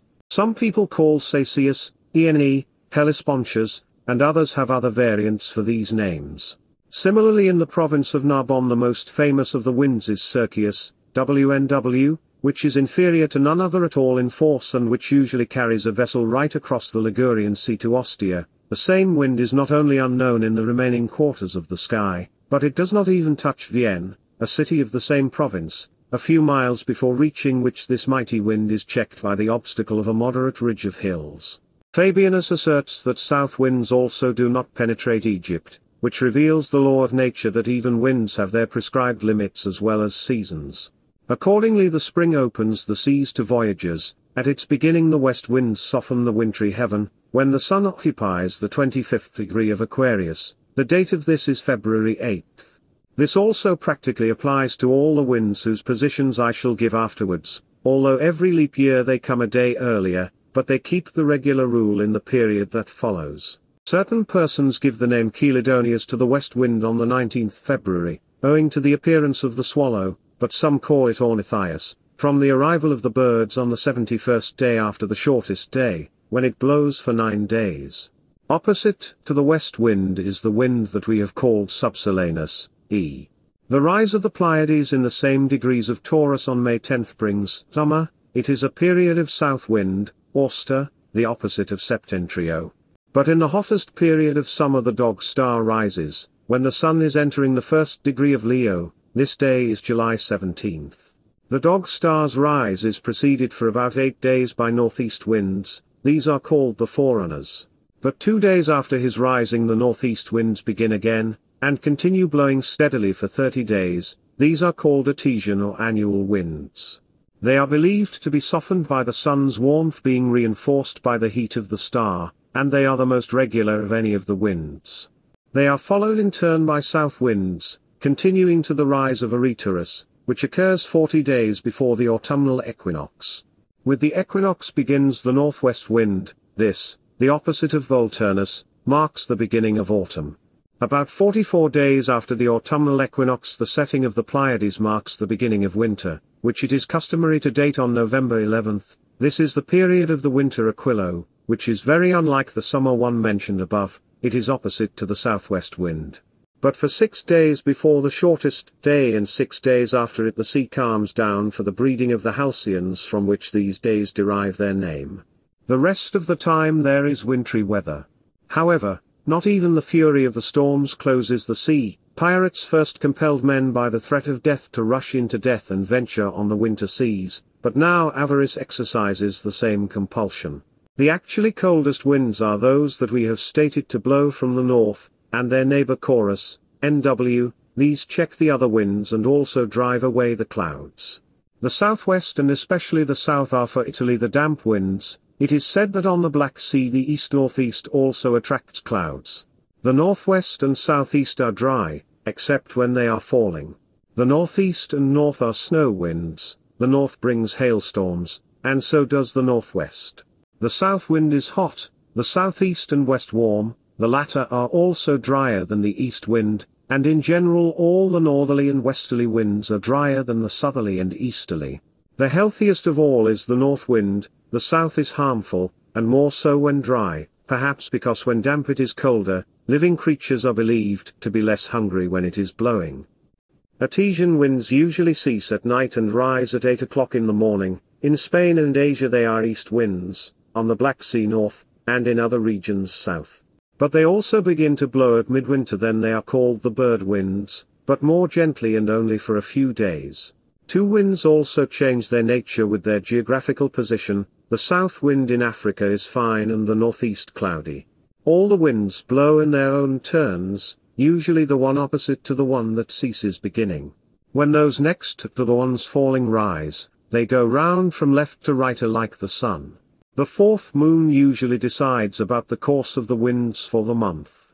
Vessels by means of slacking sheets can sail in contrary directions with the same winds, so that collisions occur, usually at night, between ships on opposite tacks. The south wind causes larger waves than the northeast because the former being below blows from the bottom of the sea but the latter from the top. Consequently earthquakes following south winds are specially destructive.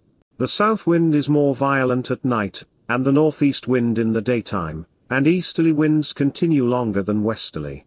North winds usually stop after blowing an odd number of days, an observation that holds good in many other departments of nature also. This is why the odd numbers are thought to be masculine.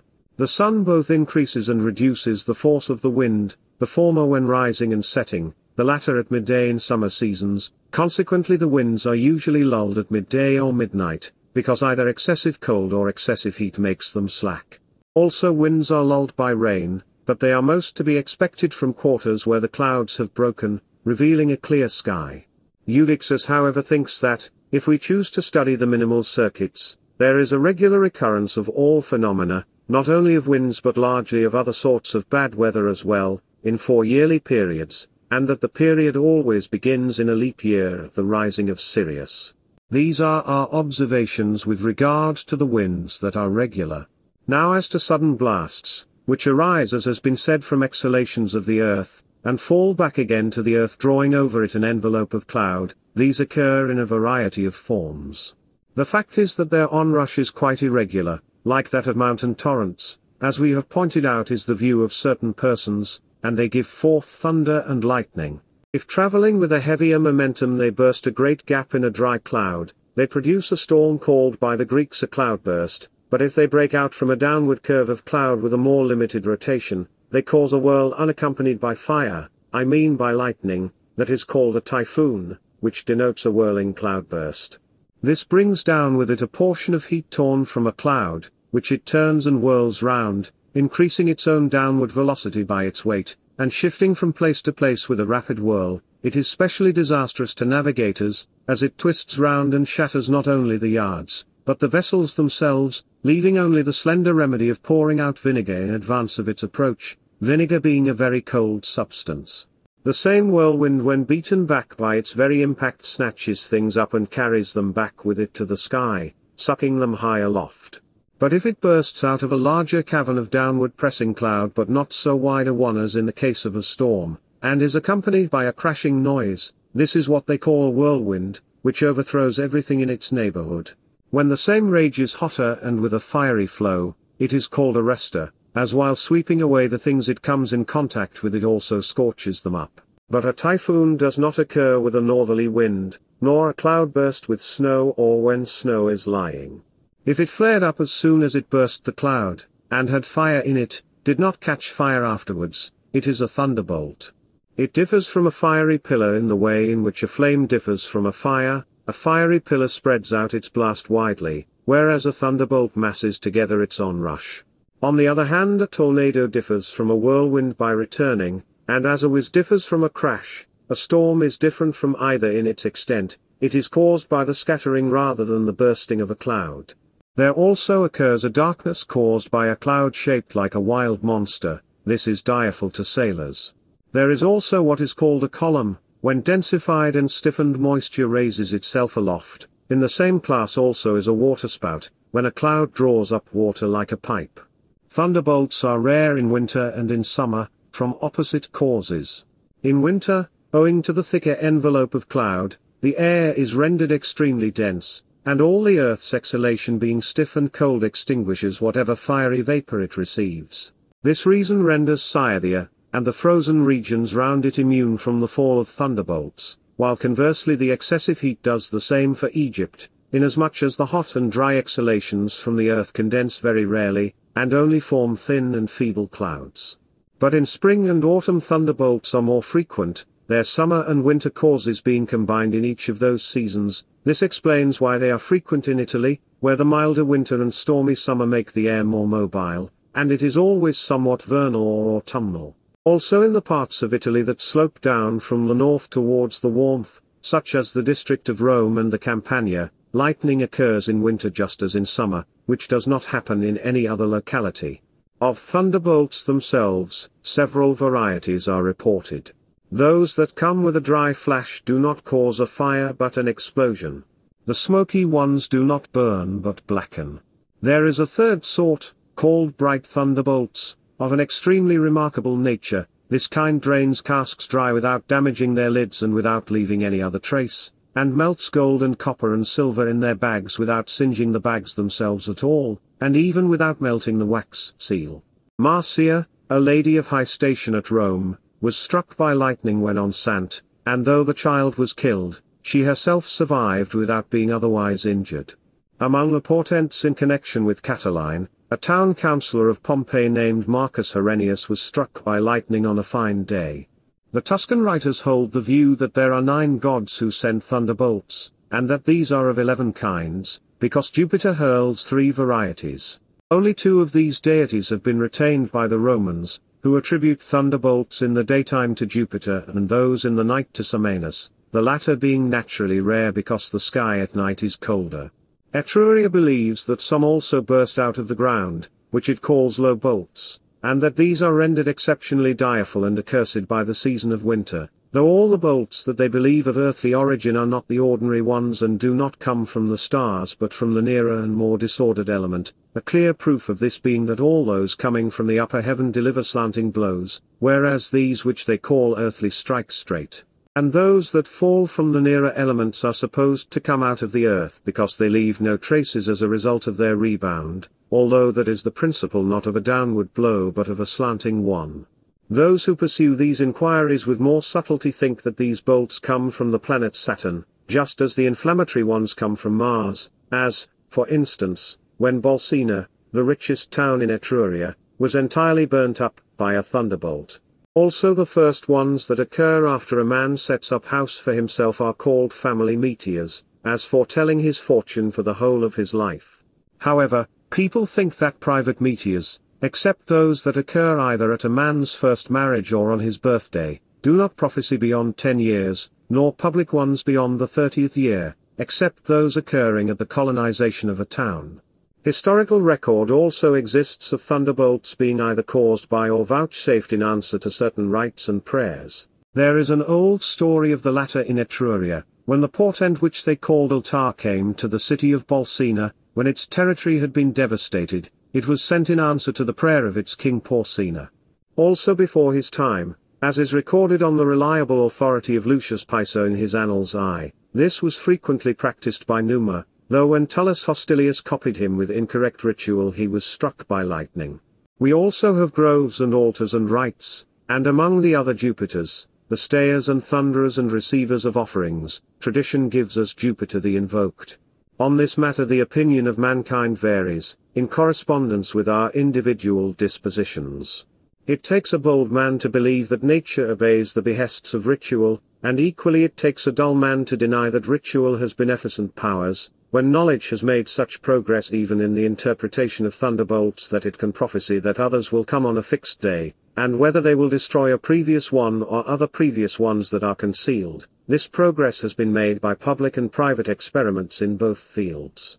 In consequence, although such indications are certain in some cases but doubtful in others, and approved to some persons but in the view of others to be condemned, in accordance with nature's will and pleasure, we for our part are not going to leave out the rest of the things worth recording in this department.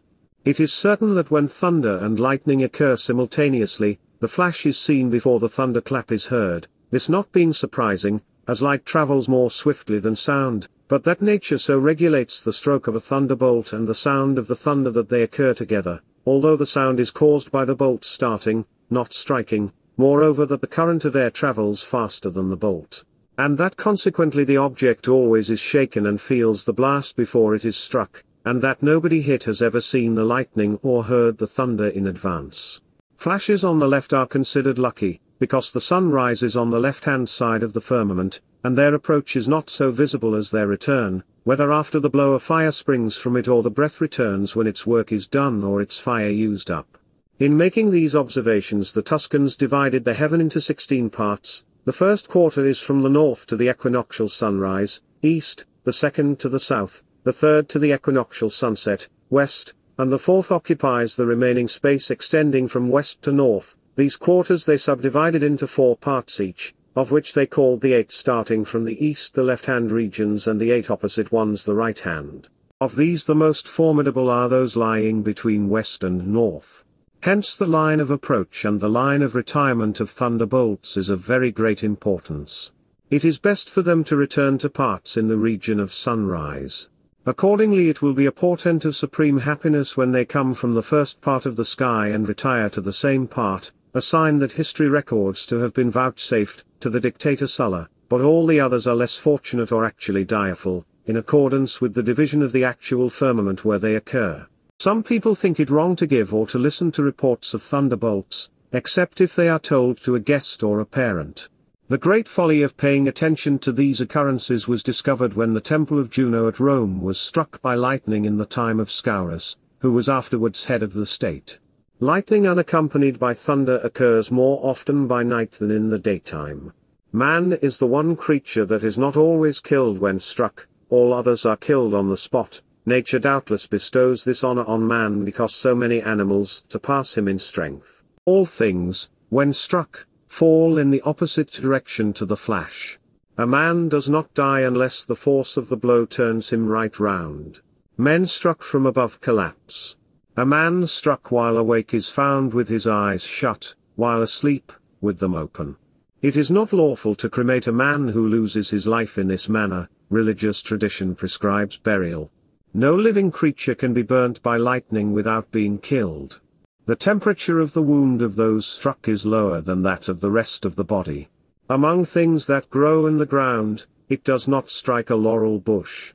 It never penetrates more than 5 feet into the earth. Consequently, when in fear of lightning, men think caves of greater depth are the safest, or else a tent made of the skin of the creatures called sea calves, because that alone among marine animals lightning does not strike, just as it does not strike the eagle among birds. This is why the eagle is represented as armed with a thunderbolt as a weapon. In Italy in the time of the Caesarean War, people ceased to build towers between Terracina and the Temple of Feronia, as every tower there was destroyed by lightning. Besides these events in the lower sky, it is entered in the records that in the consulship of Manius Acilius and Gaius Porcius, 114 BCE, it rained milk and blood, and that frequently on other occasions there it has rained flesh, for instance in the consulship of Publius Volumnius and Servius Sulpicius, 461 BCE, and that none of the flesh left unplundered by birds of prey went bad. And similarly that it rained iron in the district of Lucania the year before Marcus Crassus was killed by the Parthians, and with him all the Lucanian soldiers, of whom there was a large contingent in his army. The shape of the iron that fell resembled sponges. The augurs prophesied wounds from above. But in the consulship of Lucius Paulus and Gaius Marcellus, 50 BCE, it rained wool in the vicinity of Compsa Castle, near which Titus Annius Milo was killed a year later. It is recorded in the annals of that year that while Milo was pleading a case in court it rained baked bricks. We are told that during the wars with the Cimbri a noise of clanging armor and the sounding of a trumpet were heard from the sky, and that the same thing has happened frequently both before then and later. In the third consulship of Marius the inhabitants of Ameria and Tudor saw the spectacle of heavenly armies advancing from the east and the west to meet in battle, those from the west being routed. It has often been seen, and is not at all surprising, that the sky itself catches fire when the clouds have been set on fire by an exceptionally large flame. The Greeks tell the story that Anaxagoras of Closimenae in the second year, 467 BC, of the 78th Olympiad was enabled by his knowledge of astronomical literature to prophesy that in a certain number of days a rock would fall from the sun, and that this occurred in the daytime in the Goats River, Aegospotami, district of Thrace. The stone is still shown. It is of the size of a wagon load and brown in color, a comet also blazing in the nights at the time. If anyone believes in the fact of this prophecy, that involves his allowing that the divining powers of Anaxagoras covered a greater marvel, and that our understanding of the physical universe is annihilated and everything thrown into confusion if it is believed either that the sun is itself a stone or ever had a stone inside it. But it will not be doubted that stones do frequently fall. A stone is worshipped for this reason even at the present day in the exercising ground at Abydos, one of moderate size, it is true, but which the same Anaxagoras is said to have prophesied as going to fall in the middle of the country. There is also one that is worshipped at Cassandria, the place that has been given the name of Potidaea, and where a colony was settled on account of this occurrence. I myself saw one that had recently come down in the territory of the Vocantii. The common occurrences that we call rainbows have nothing miraculous or portentous about them, for they do not reliably portend even rain or fine weather. The obvious explanation of them is that a ray of the sun striking a hollow cloud has its point repelled and is reflected back to the sun, and that the diversified coloring is due to the mixture of clouds, fires and air. Rainbows certainly do not occur except opposite to the sun, and never except in semicircular shape, and not at night time, although Aristotle does state that a rainbow has been sometimes seen at night, though he also admits that it cannot happen except on the 14th day of the lunar month. Rainbows in winter occur chiefly when the day is drawing in after the autumnal equinox. When the day draws out again after the vernal equinox they do not occur, nor in the longest days about the solstice, but they occur frequently in midwinter. Also they are high in the sky when the sun is low and low when it is high, and smaller but of wider breadth at sunrise or sunset, and narrow but of large circumference at midday. In summer they are not seen during midday, but after the autumn equinox they are seen at any hour, and never more than two are seen at once. I observe that the facts as to the other phenomena of the same kind are generally familiar, viz., that hail is produced from frozen rain and snow from the same fluid less solidly condensed, but hoarfrost from cold dew, that snow fall during winter but not hail, and hail itself falls more often in the daytime than at night, and melts much faster than snow, that mists do not occur in summer nor in extremely cold weather, nor dew in frosty or very hot or windy weather, and only on fine nights. That liquid is reduced in bulk by freezing, and when ice is thawed the bulk produced is not the same, that variations of color and shape are seen in the clouds in proportion as the fire mingled with them gains the upper hand or is defeated.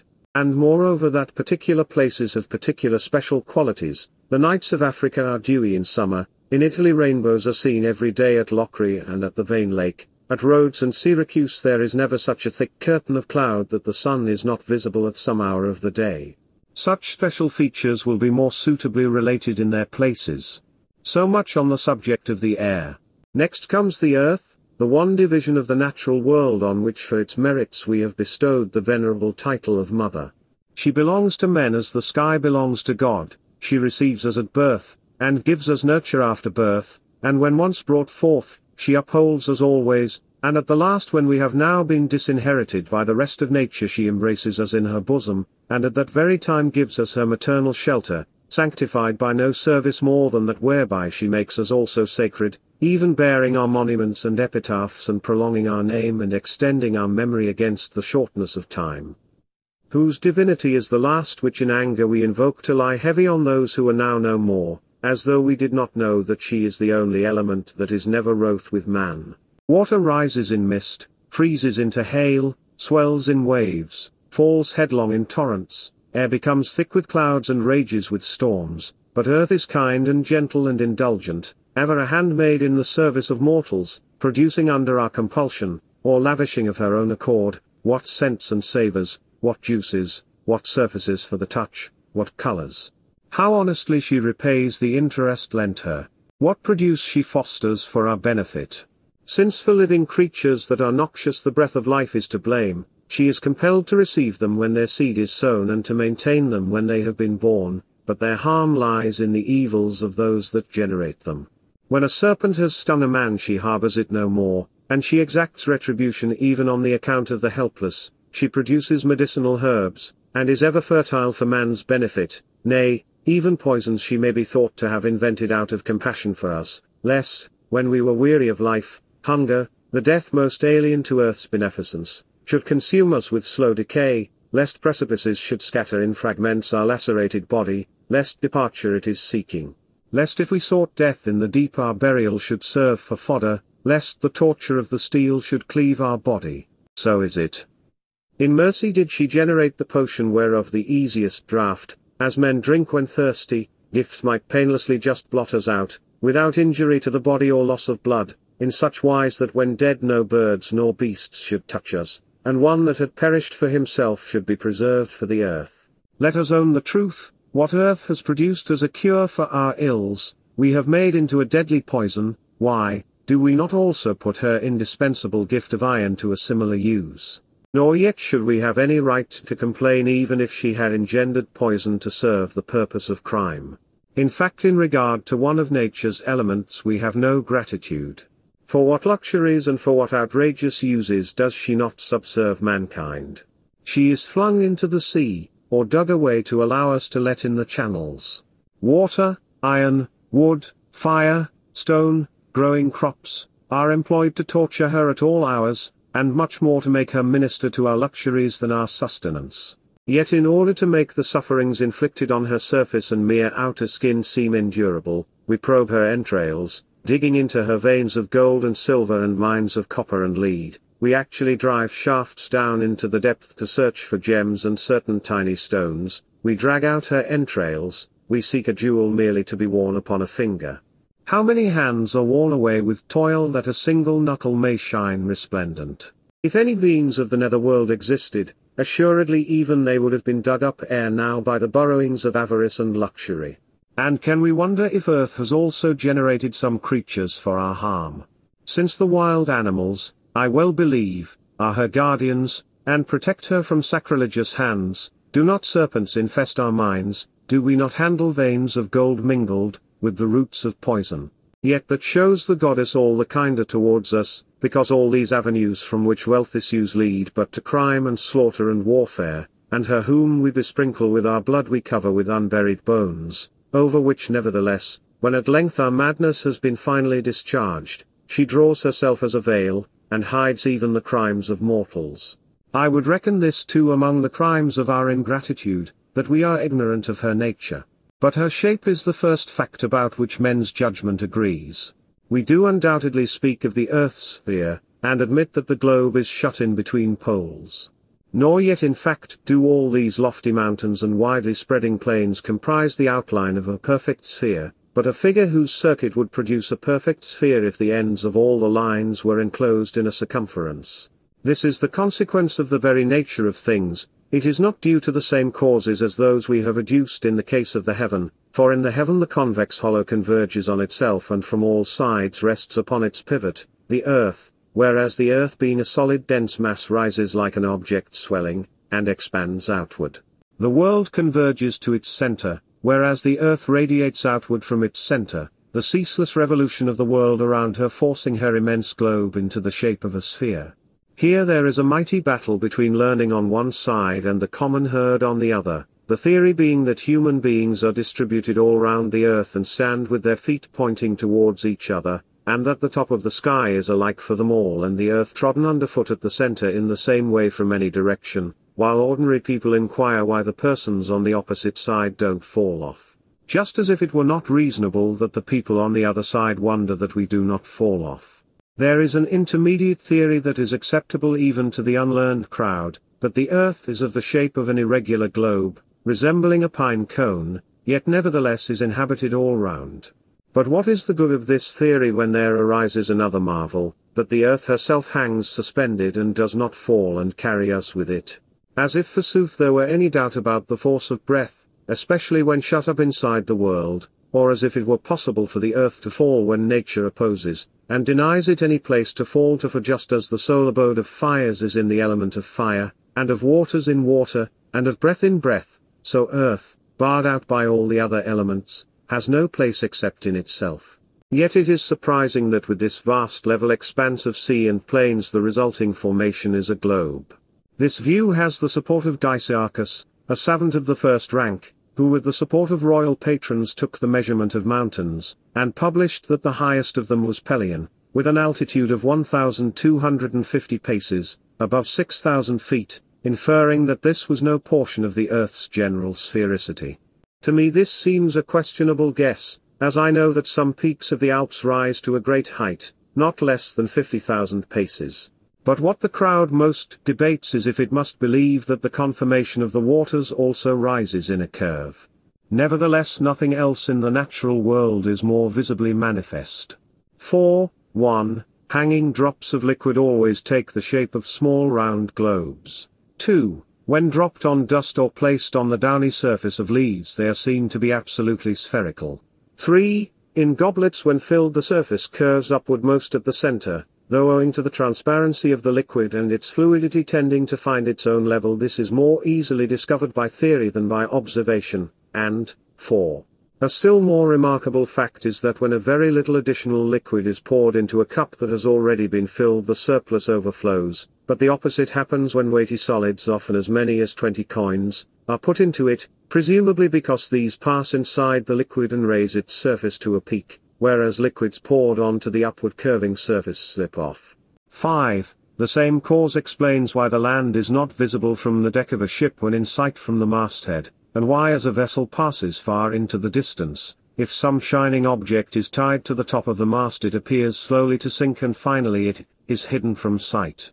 Lastly, 6. What other conformation could have caused the ocean, which we acknowledge to be at the extreme outside, to cohere and not fall away, if there is no boundary beyond to enclose it?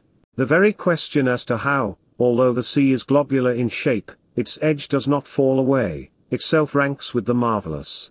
On the other side, the Greek investigators, greatly to their delight and to their glory, prove by subtle mathematical reasoning that it cannot possibly be the case that the seas are really flat and have the shape that they appear to have.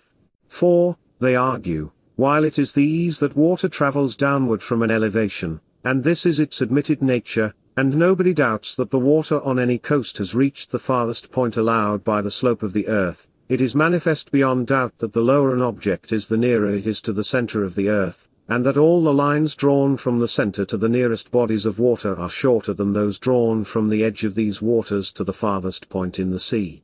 It therefore follows that all the water from every direction converges towards the center, this pressure inward being the cause of its not falling off. The reason for this formation must be thought to be the inability of earth when absolutely dry to cohere of itself and without moisture, and of water in its turn to remain still without being held up by earth. The intention of the artificer of nature must have been to unite earth and water in a mutual embrace, earth opening her bosom and water penetrating her entire frame by means of a network of veins radiating within and without, above and below. The water bursting out even at the tops of mountain ridges, to which it is driven and squeezed out by the weight of the earth, and spurts out like a jet of water from a pipe, and is so far from being in danger of falling down that it leaps upward to all the loftiest elevations. This theory shows clearly why the seas do not increase in bulk with the daily accession of so many rivers. The consequence is that the earth at every point of its globe is encircled, and engirdled by sea flowing round it, and this does not need theoretical investigation, but has already been ascertained by experience. Today the whole of the West is navigated from Cadiz and the Straits of Gibraltar all round Spain and France. But the larger part of the Northern Ocean was explored under the patronage of His late Majesty Augustus, when a fleet sailed round Germany to the promontory of the Cimbri, and thence seeing a vast sea in front of them or learning of it by report, reached the region of Scythia, and localities numb with excessive moisture. On this account it is extremely improbable that there is no sea in those parts, as there is a superabundance of the moist element there. But next, on the eastward side, the whole quarter under the same star stretching from the Indian Ocean to the Caspian Sea was navigated throughout by the Macedonian forces in the reigns of Seleucus and Antiochus, who desired that it should be called both Seleuci and Antiochus after themselves. And many coasts of ocean round the Caspian have been explored, and very nearly the whole of the north has been completely traversed from one side to the other by galleys, so that similarly also there is now overwhelming proof, leaving no room for conjecture, of the existence of the Meotic Marsh, whether it be a gulf of that ocean, as I notice many have believed, or an overflow from it from which it is separated off by a narrow space. On the other side of Cadiz, from the same western point, a great part of the southern Gulf is navigated today in the circuit of Mauritania. Indeed the greater part of it Alexander the Great's eastern conquests also explored as far as the Arabian Gulf, in which, when Augustus's son Gaius Caesar was operating there, it is said that figureheads of ships from Spanish wrecks were identified. Also when the power of Carthage flourished, Hanno sailed round from Cadiz to the extremity of Arabia, and published a memoir of his voyage, as did Himalio when dispatched at the same date to explore the outer coasts of Europe. Moreover we have it on the authority of Cornelius Nepos that a certain contemporary of his named Eudyxus when flying from King Lathyrus emerged from the Arabian Gulf and sailed right round to Cadiz, and much before him Caelius Antipater states that he had seen someone who had gone on a trading voyage from Spain to Ethiopia. Nepos also records as to the northern circuit that Quintus Metellus Celer, colleague of Afranius in the consulship, but at the time proconsul of Gaul, received from the king of the Swabians a present of some Indians, who on a trade voyage had been carried off their course by storms to Germany. Thus there are seas encircling the globe on every side and dividing it in two, so robbing us of half the world since there is no region affording a passage from there to here or from here to there. This reflection serves to expose the vanity of mortals, and appears to demand that I should display to the eye and exhibit the extent of this whole indefinite region in which men severally find no satisfaction. In the first place it is apparently reckoned as forming one half of the globe, just as if no part were cut off for the ocean itself, which surrounding and encircling the whole of it, and pouring forth and reabsorbing the waters and pasturing and all the moisture that goes to form the clouds, the stars themselves with all their numbers and their mighty size, can be supposed to occupy a space, of what extent, pray? The freehold owned by that mighty climatic mass is bound to be enormous, without limit. Add that of what is left, more than half is taken by the sky. For this has 5 divisions called zones, and all that lies beneath the 2 outermost zones that surround the poles at either end, both the pole named from the 7 oxen and the one opposite to it called after Auster, is all crushed under cruel frost and everlasting cold. In both regions perpetual mist prevails, and a light that the invisibility of the milder stars renders niggardly, and that is only white with hoarfrost. But the middle portion of the lands, where the sun's orbit is scorched by its flames and burnt up by the proximity of its heat. This is the torrid zone. There are only 2 temperate zones between the torrid one and the frozen ones, and these have no communication with each other because of the fiery heat of the heavenly body. Thus the sky has stolen 3/4 of the earth. The extent of the trespass of ocean is unascertained, but even the one portion left to us suffers perhaps an even greater loss, inasmuch as the same ocean, spreading out, as we shall describe, into a number of bays, advances with its threatening roar so close to the inner seas that there is only a distance of 115 miles between the Arabian Gulf and the Egyptian Sea, and of 375 between the Caspian and the Black Sea, and also with its inner channels through so many seas whereby it sunders Africa, Europe, and Asia. It occupies, what area of the land? Calculate moreover the dimensions of all those rivers and vast swamps, and also the lakes and pools, and next the ridges too that rise into the heaven and are precipitous even to the eye, next the forests and steep glens, and the deserts and areas for 1,000 reasons left deserted. Subtract all these portions from the earth, or rather from this pinprick, as the majority of thinkers have taught, in the world, for in the whole universe the earth is nothing else, and this is the substance of our glory. This is its habitation, here it is that we fill positions of power and covet wealth, and throw mankind into an uproar, and launch even civil wars and slaughter one another to make the land more spacious, and to pass over the collective insanities of the nations. This is the land in which we expel the tenants next to us and add a spadeful of turf to our own estate by stealing from our neighbors, to the end that he who has marked out his acres most widen and banished his neighbors beyond all record may rejoice in owning how small a fraction of the earth's surface, or, when he has stretched his boundaries to the full measure of his avarice, may still retain, what portion, pray, of his estate when he is dead. That the earth is at the center of the universe is proved by irrefragable arguments, but the clearest is the equal hours of day and night at the equinox. For if the earth were not at the center, it can be realized that it could not have the days and nights equal, and binoculars confirm this very powerfully, since at the season of the equinox sunrise and sunset are seen on the same line, whereas sunrise at midsummer and sunset at midwinter fall on a line of their own. These things could not occur without the earth's being situated at the center. But the 3 circles intertwined between the zones aforesaid are the cause of the differences of the seasons, the Tropic of Cancer on the side of the highest part of the zodiac to the northward of us, and opposite to it the Tropic of Capricorn towards the other pole, and also the equator that runs in the middle circuit of the zodiac.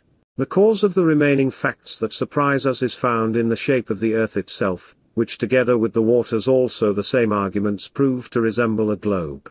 For this is undoubtedly the cause why for us the stars of the northern region never set and their opposites of the southern region never rise, while on the contrary these northern stars are not visible to the antipodes, as the curve of the earth's globe bars our view of the tracts between Cave-dweller country, Troglodytica, Abyssinia/Somaliland, and Egypt which is adjacent to it do not see the Great and Little Bear, and Italy does not see Canopus and the constellation called Berenice's Hare, also the one that in the reign of his late Majesty Augustus received the name of Caesar's throne, constellations that are conspicuous there.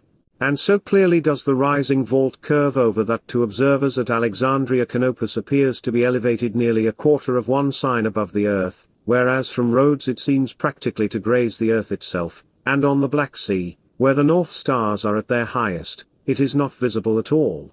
Also Canopus is hidden from Rhodes, and still more from Alexandria, In Arabia in November it is hidden during the first quarter of the night and shows itself in the second. At Meroe it appears a little in the evening at midsummer, and a few days before the rising of Areterus is seen at daybreak. These phenomena are most clearly disclosed by the voyages of those at sea, the sea sloping upward in the direction of some and downward in the direction of others, and the stars that were hidden behind the curve of the ball suddenly becoming visible as it were rising out of the sea. For it is not the fact, as some have said, that the world rises up at this higher pole, or else these stars would be visible everywhere, but these stars are believed to be higher the nearer people are to them, while they seem low to those far away, and just as at present this pole seems lofty to those situated on the declivity, so when people pass across to yonder downward slope of the earth those stars rise while the ones that here were high sink, which could not happen except with the conformation of a ball.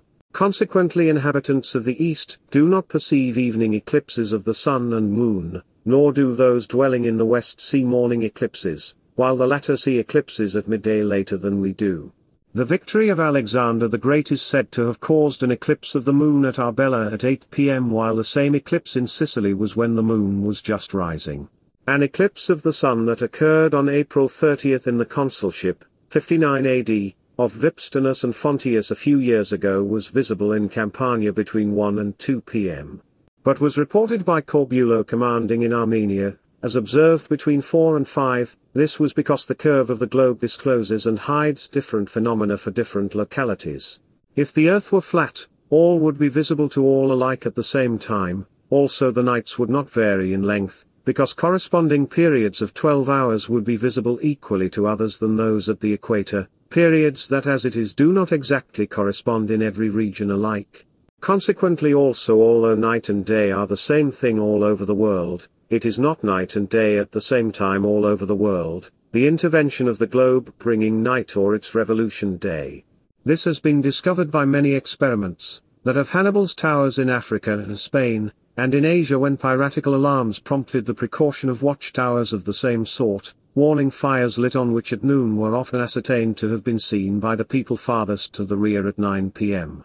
Alexander above mentioned had a runner named Philonides who did the 1,200 stades from Sicyon to Elis in 9 hours from sunrise and took till 9 p.m. for the return journey, although the ways downhill. This occurred repeatedly. The reason was that going his way lay with the sun but returning he was passing the sun as it met him traveling in the opposite direction. For this reason ships sailing westward beat even in the shortest day the distances they sail in the nights, because they are going with the actual sun. Travelers' sundials are not the same for reference everywhere, because the shadows thrown by the sun as they alter the readings at every 300 or at farthest 500 stades. Consequently in Egypt at midday on the day of the equinox the shadow of the pin or gnomon measures a little more than half the length of the gnomon itself, whereas in the city of Rome the shadow is 1/9 shorter than the gnomon, at the town of Ancona 1/35 longer, and in the district of Italy called Venezia the shadow is equal to the gnomon, at the same hours. Similarly it is reported that at the town of Syene, 5,000 stades south of Alexandria, at noon in midsummer no shadow is cast, and that in a well made for the sake of testing this the light reaches to the bottom, clearly showing that the sun is vertically above that place at the time, and this is stated in the writings of one Sycratus also to occur at the same time in India south of the river Hypasis. It is also stated that in the cave dwellers' city of Berenice, and 4,820 stades away at the town of Ptolemais in the same tribe, which was founded on the shore of the Red Sea for the earliest elephant hunts, the same thing occurs 45 days before and 45 days after midsummer, and during that period of 90 days the shadows are thrown southward. Again in Meroe, this is an inhabited island in the river Nile 5,000 stades from Syene, and is the capital of the Ethiopian race. The shadows disappear twice a year, when the sun is in the 18th degree of Taurus and in the 14th of Leo. There is a mountain named Malleus in the Indian tribe of the Aretes, near which shadows are thrown southward in summer and northward in winter. The northern constellation is visible there on only 15 nights. Also in India at the well-known port of Patala the sun rises on the right and shadows fall southward. It was noticed when Alexander was staying at this place that the Great and Little Bears were visible only in the early part of the night. Alexander's guide one Sycratus wrote that this constellation is not visible at the places in India where there are no shadows, and that these places are called shadeless, and no reckoning is kept of the hours there. But according to Eratosthenes, in the whole of cave-dweller country on 90 days once a year shadows fall the wrong way. Thus it comes about that owing to the varied lengthening of daylight, the longest day covers 12 and 8/9 equinoctial hours at Mero, but 14 hours at Alexandria, 15 in Italy, and 17 in Britain, where the light nights in summer substantiate what theory compels us to believe, that, as on summer days the sun approaches nearer to the top of the world, owing to a narrow circuit of light, the underlying parts of the earth have continuous days for 6 months at a time, and continuous nights when the sun has withdrawn in the opposite direction towards winter. Pythias of Marseille writes that this occurs in the island of Tula, 6 days' voyage end from Britain, and some declare it also to occur in the Isle of Anglesey, which is about 200 miles from the British town of Colchester. This theory of shadows and the science called mnemonics was discovered by Anaximenes of Miletus, the pupil of Anaximander of whom we have spoken. He first exhibited at Sparta the timepiece they call Hunt the Shadow. The actual period of a day has been differently kept by different people. The Babylonians count the period between 2 sunrises, the Athenians that between 2 sunsets, the Umbrians from midday to midday, the common people everywhere from dawn to dark, the Roman priests and the authorities who fixed the official day, and also the Egyptians and Hipparchus, the period from midnight to midnight. But it is obvious that the breaks in daylight between sunset and sunrise are smaller near the solstice than at the equinoxes, because the position of the zodiac is more slanting around its middle points but straighter near the solstice.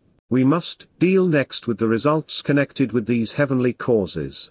For it is beyond question that the Ethiopians are burnt by the heat of the heavenly body near them, and are born with a scorched appearance, with curly beard and hair, and that in the opposite region of the world the races have white frosty skins, with yellow hair that hangs straight, while the latter are fierce owing to the rigidity of their climate, but the former wise because of the mobility of theirs.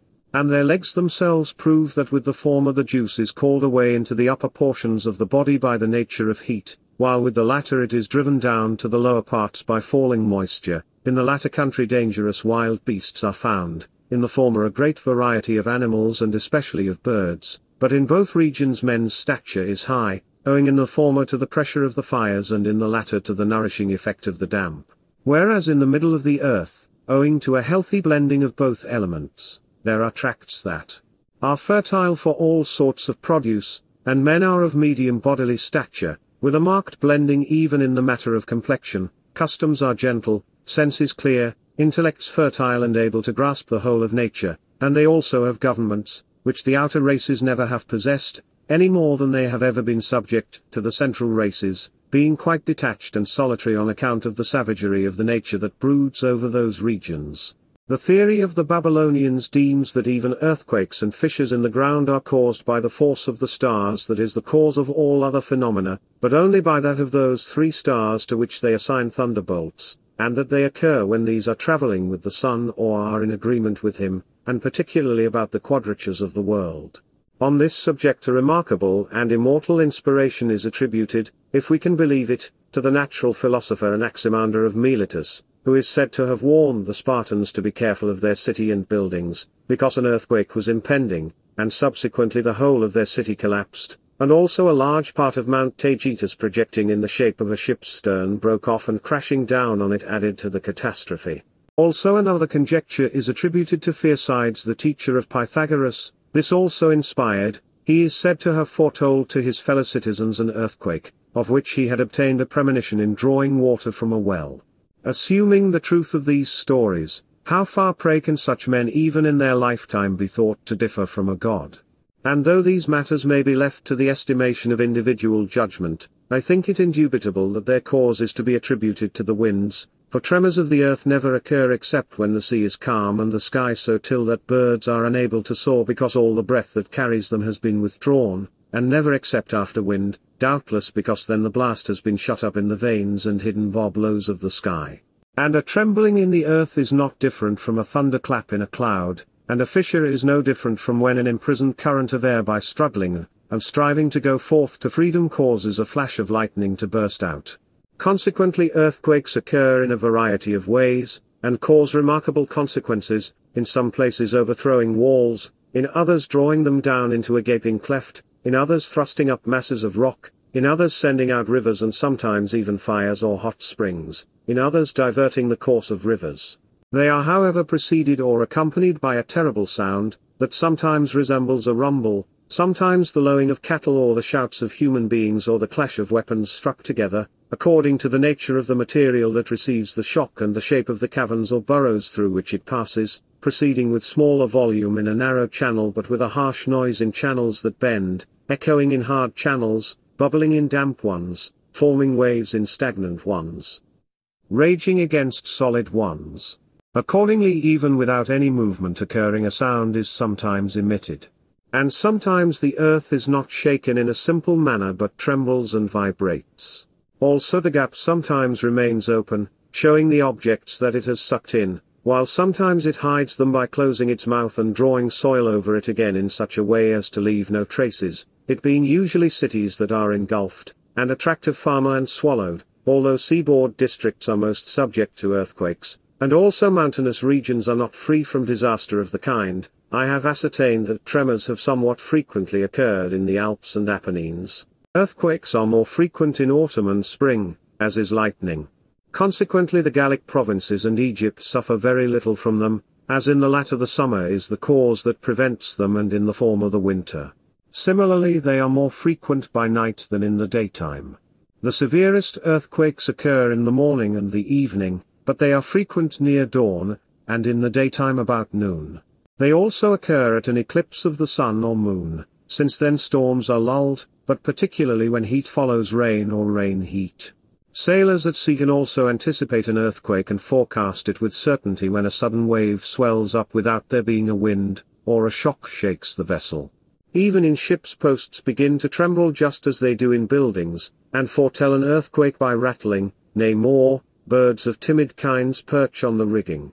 There is also a sign in the sky, when an earthquake is impending, either in the daytime or a little after sunset. In fine weather, it is preceded by a thin streak of cloud stretching over a wide space.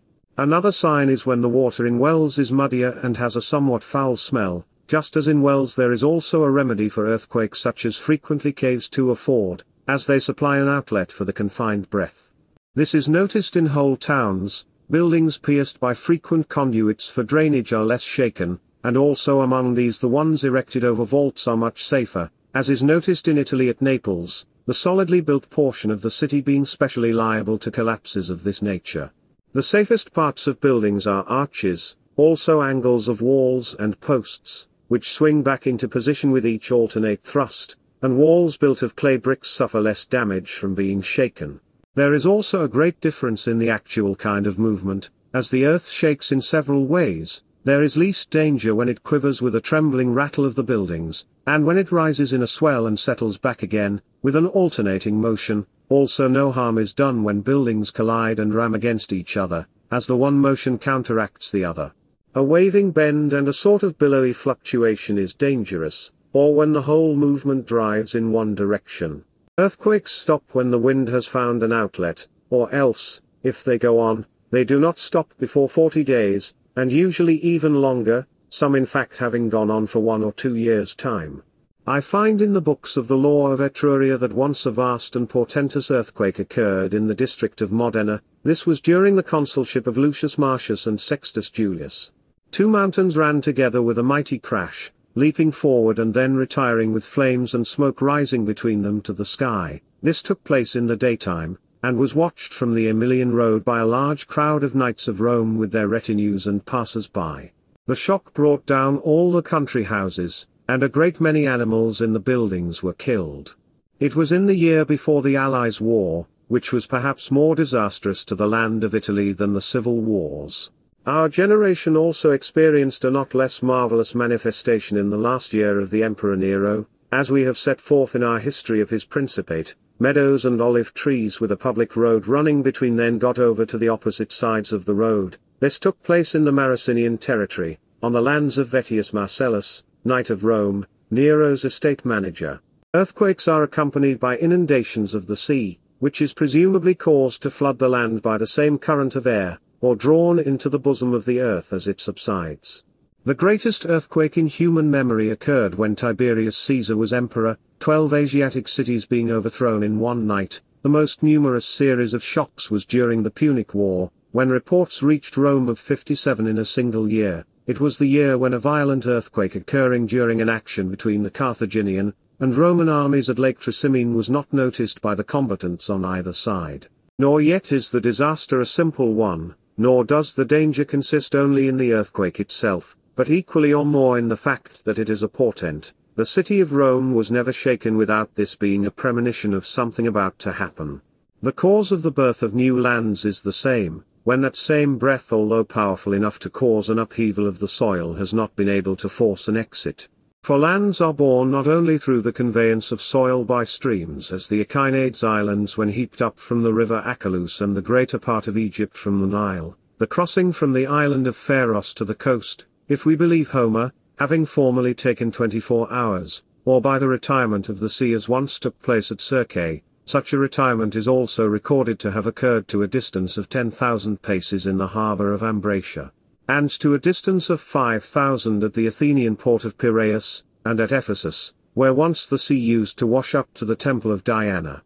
At all events, if we believe Herodotus, there was sea above Memphis as far as the mountains of Ethiopia, and also towards the plains of Arabia, and sea round Ilium, and over the whole territory of Teuthras, and where the Meander has spread prairie land. New lands are also formed in another way, and suddenly emerge in a different sea, nature as it were balancing accounts with herself and restoring in another place what an earthquake has engulfed.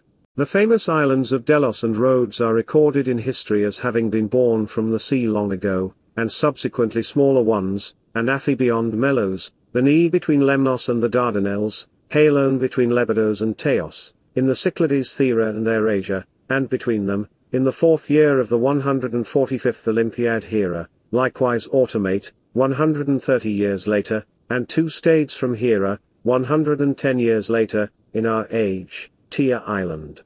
On July 8 in the year of the consulship of Marcus Junius Silanus and Lucius Balbus, 19 AD. Before our time also among the Aeolian Islands near Italy, as well as near Crete, there emerged from the sea one island 2,500 paces long, with hot springs, and another in the 3rd year, 126 BC, of Olympiad 163 in the Bay of Etruria, this one burning with a violent blast of air, and it is recorded that a great quantity of fish were floating round it, and that people who ate of them immediately expired. So also the Monkey Islands, Pithecusae, are said to have risen in the Bay of Campania, and later one among them, Mount Epopos, is said to have suddenly shot up a great flame and then to have been levelled with the surface of the plain. In the same plain also a town was sucked down into the depths, and another earthquake caused a swamp to emerge, and another overturned mountains and threw up the island of Procida. For another way also in which nature has made islands is when she tore Sicily away from Italy, Cyprus from Syria, Evia from Boeotia, land. Atalante and Macria from Evia, Besbikos from Bithynia, Lucasia from the Sirens' Cape. Again she has taken islands away from the sea and joined them to the land, Ontassa to Lesbos, Zephyrrium to Halicarnassus, Ithassa to Myndus, Dromiscum and Pernes to Miletus, Narthicusa to Cape Parthenius. Hybanda, once an Ionian island, is now 25 miles distant from the sea. Ephesus has Syria, part of the mainland, and its neighbor Magnesia, the Derasides and Saphonia. Epidaurus and Oricum have ceased to be islands. Cases of land entirely stolen away by the first of all, if we accept Plato's story, Tim. 24e, the vast area covered by the Atlantic, and next, in the inland seas also, the areas that we see submerged at the present day, Acarnania covered by the Ambracian Gulf, Achaia by the Gulf of Corinth, Europe and Asia by the Propontis and the Black Sea. Also the sea has made the channels of Lucus Antirium, the Dardanelles and the 2 Bospori. And to pass over bays and marshes, the earth is eaten up by herself. She has devoured the highest mountain in Caria, Cibotus, together with the town of that name, Cephalus in Magnesia, and previously the very celebrated city in the same place that used to be called Tantalize, the territories of Gallene and Gamali in Phoenicia with the cities themselves, and the loftiest mountain range in Ethiopia, Phegium, just as if the coasts also did not treacherously encroach. The Black Sea has stolen Pyrrha and Ontissa in the neighborhood of Lake Meotis, the Gulf of Corinth, Hellas and Bura, traces of which are visible at the bottom of the water. The sea suddenly snatched away more than 30,000 paces together with most of the human beings from the island of Corse, and half the city of Tyndaris in Sicily, and all the gap in the coast of Italy, and similarly Eleusis in Boeotia. For let earthquakes not be mentioned, and every case where at least the tombs of cities survive, and at the same time let us tell of the marvels of the earth rather than the crimes of nature. And, I will swear, not even the heavenly phenomena could have been more difficult to recount, the wealth of minds so varied, so opulent, so prolific, brought to the surface in so many ages, although every day all over the world so much devastation is wrought by fires, collapse of buildings, shipwrecks, wars, frauds, and so great is the consumption of luxury and of the multitudes of mankind, such a variety of patterned gems, such many colored markings in stones, and among them the brilliance of a certain stone that only allows actual daylight to penetrate through it, the profusion of medicinal springs, the flames of fire flickering up in so many places, unceasing for so many centuries, the lethal breaths either emitted from chasms or due to the mere formation of the ground, in some places fatal only to birds, as in the region of Siracti near Rome, in others to all living creatures except man, and sometimes to man also, as in the territory of Sinuessa and of Pozzuoli, the places called breathing holes, or by other people jaws of hell, ditches that exhale a deadly breath, also the place near the temple of Mephitis at Ampsanctus in the Herpinian district, on entering which people die, likewise the whole at Hierapolis in Asia, harmless only to the priest of the Great Mother, elsewhere prophetic caves, those intoxicated by whose exhalations foretell the future, as at the very famous oracle at Delphi. In these matters what other explanation could any mortal man adduce save that they are caused by the divine power of that nature which is diffused throughout the universe, repeatedly bursting out in different ways. In some places, the earth trembles when trodden on, for instance in the Gabii district not from the city of Rome about 200 acres shake when horsemen gallop over them, and similarly in the Riete district. Certain islands are always afloat, as in the districts of Secubum and of Riete mentioned above and Modena and Statonium, and in Lake Vardaman, the dense wood near the springs of Cutilia which is never to be seen in the same place by day and by night, the islands in Lydia named the Reed Islands which are not only driven by the winds, but can be punted in any direction at pleasure with poles, and so served to rescue a number of the citizens in the Mithridatic War. There are also small islands at Nymphane called the Dancing Islands, because they move to the footbeats of persons keeping time with the chanting of a choral song. On the great lake of Tarquinium in Italy 2 islands float about carrying woods, their outline as the winds drive them forward now forming the shape of a triangle and now of a circle, but never a square. Paphos possesses a famous shrine of Venus on a certain court in which rain does not fall, and the same in the case round an image of Minerva at the town of Nea in the Troad. In the same town also sacrifices left over do not go bad. Near the town of Harpasa in Asia stands a jagged rock that can be moved with one finger, but that also resists a push made with the whole body. On the peninsula of the Taurians in the state of Parasinum there is some earth which heals all wounds. But in the neighborhood of Assos in the Troad a stone is produced that causes all bodies to waste away, it is called the flesh-eater. There are 2 mountains near the river Indus, the nature of one of which is to hold all iron and that of the other to reject it, consequently if a man has nails in his shoes, on one of the mountains at each step he is unable to tear his foot away from the ground and on the other he cannot set it down on the ground. It is recorded that at Locri and Croton there has never been a plague or earthquake, and that in Lycia an earthquake is always followed by 40 days fine weather. Corn sown in the Arpi district does not come up, and at Mysian altars in the district of Veii and at Tusculum and in the Simonian forest there are places where stakes driven into the ground cannot be pulled out. Hay grown in the Crostuminum district is noxious on the spot but healthy when conveyed elsewhere. About the nature of bodies of water a great deal has been said. But the rise and fall of the tides of the sea is extremely mysterious, at all events in its irregularity, however the cause lies in the sun and moon. Between 2 risings of the moon there are 2 high and 2 low tides every 24 hours, the tide first swelling as the world moves upward with the moon, then falling as it slopes from the midday summit of the sky towards sunset, and again coming in as after sunset the world goes below the earth to the lowest parts of the heaven and approaches the regions opposite to the meridian, and from that point sucking back until it rises again, and never flowing back at the same time as the day before. Just as if gasping for breath as the greedy star draws the seas with it at a draught and constantly rises from another point than the day before, yet returning at equal intervals and in every 6 hours, not of each day or night or place but equinoctial hours, so that the tidal periods are not equal by the space of ordinary hours whenever the tides occupy larger measures of either diurnal or nocturnal hours, and only equal everywhere at the equinox.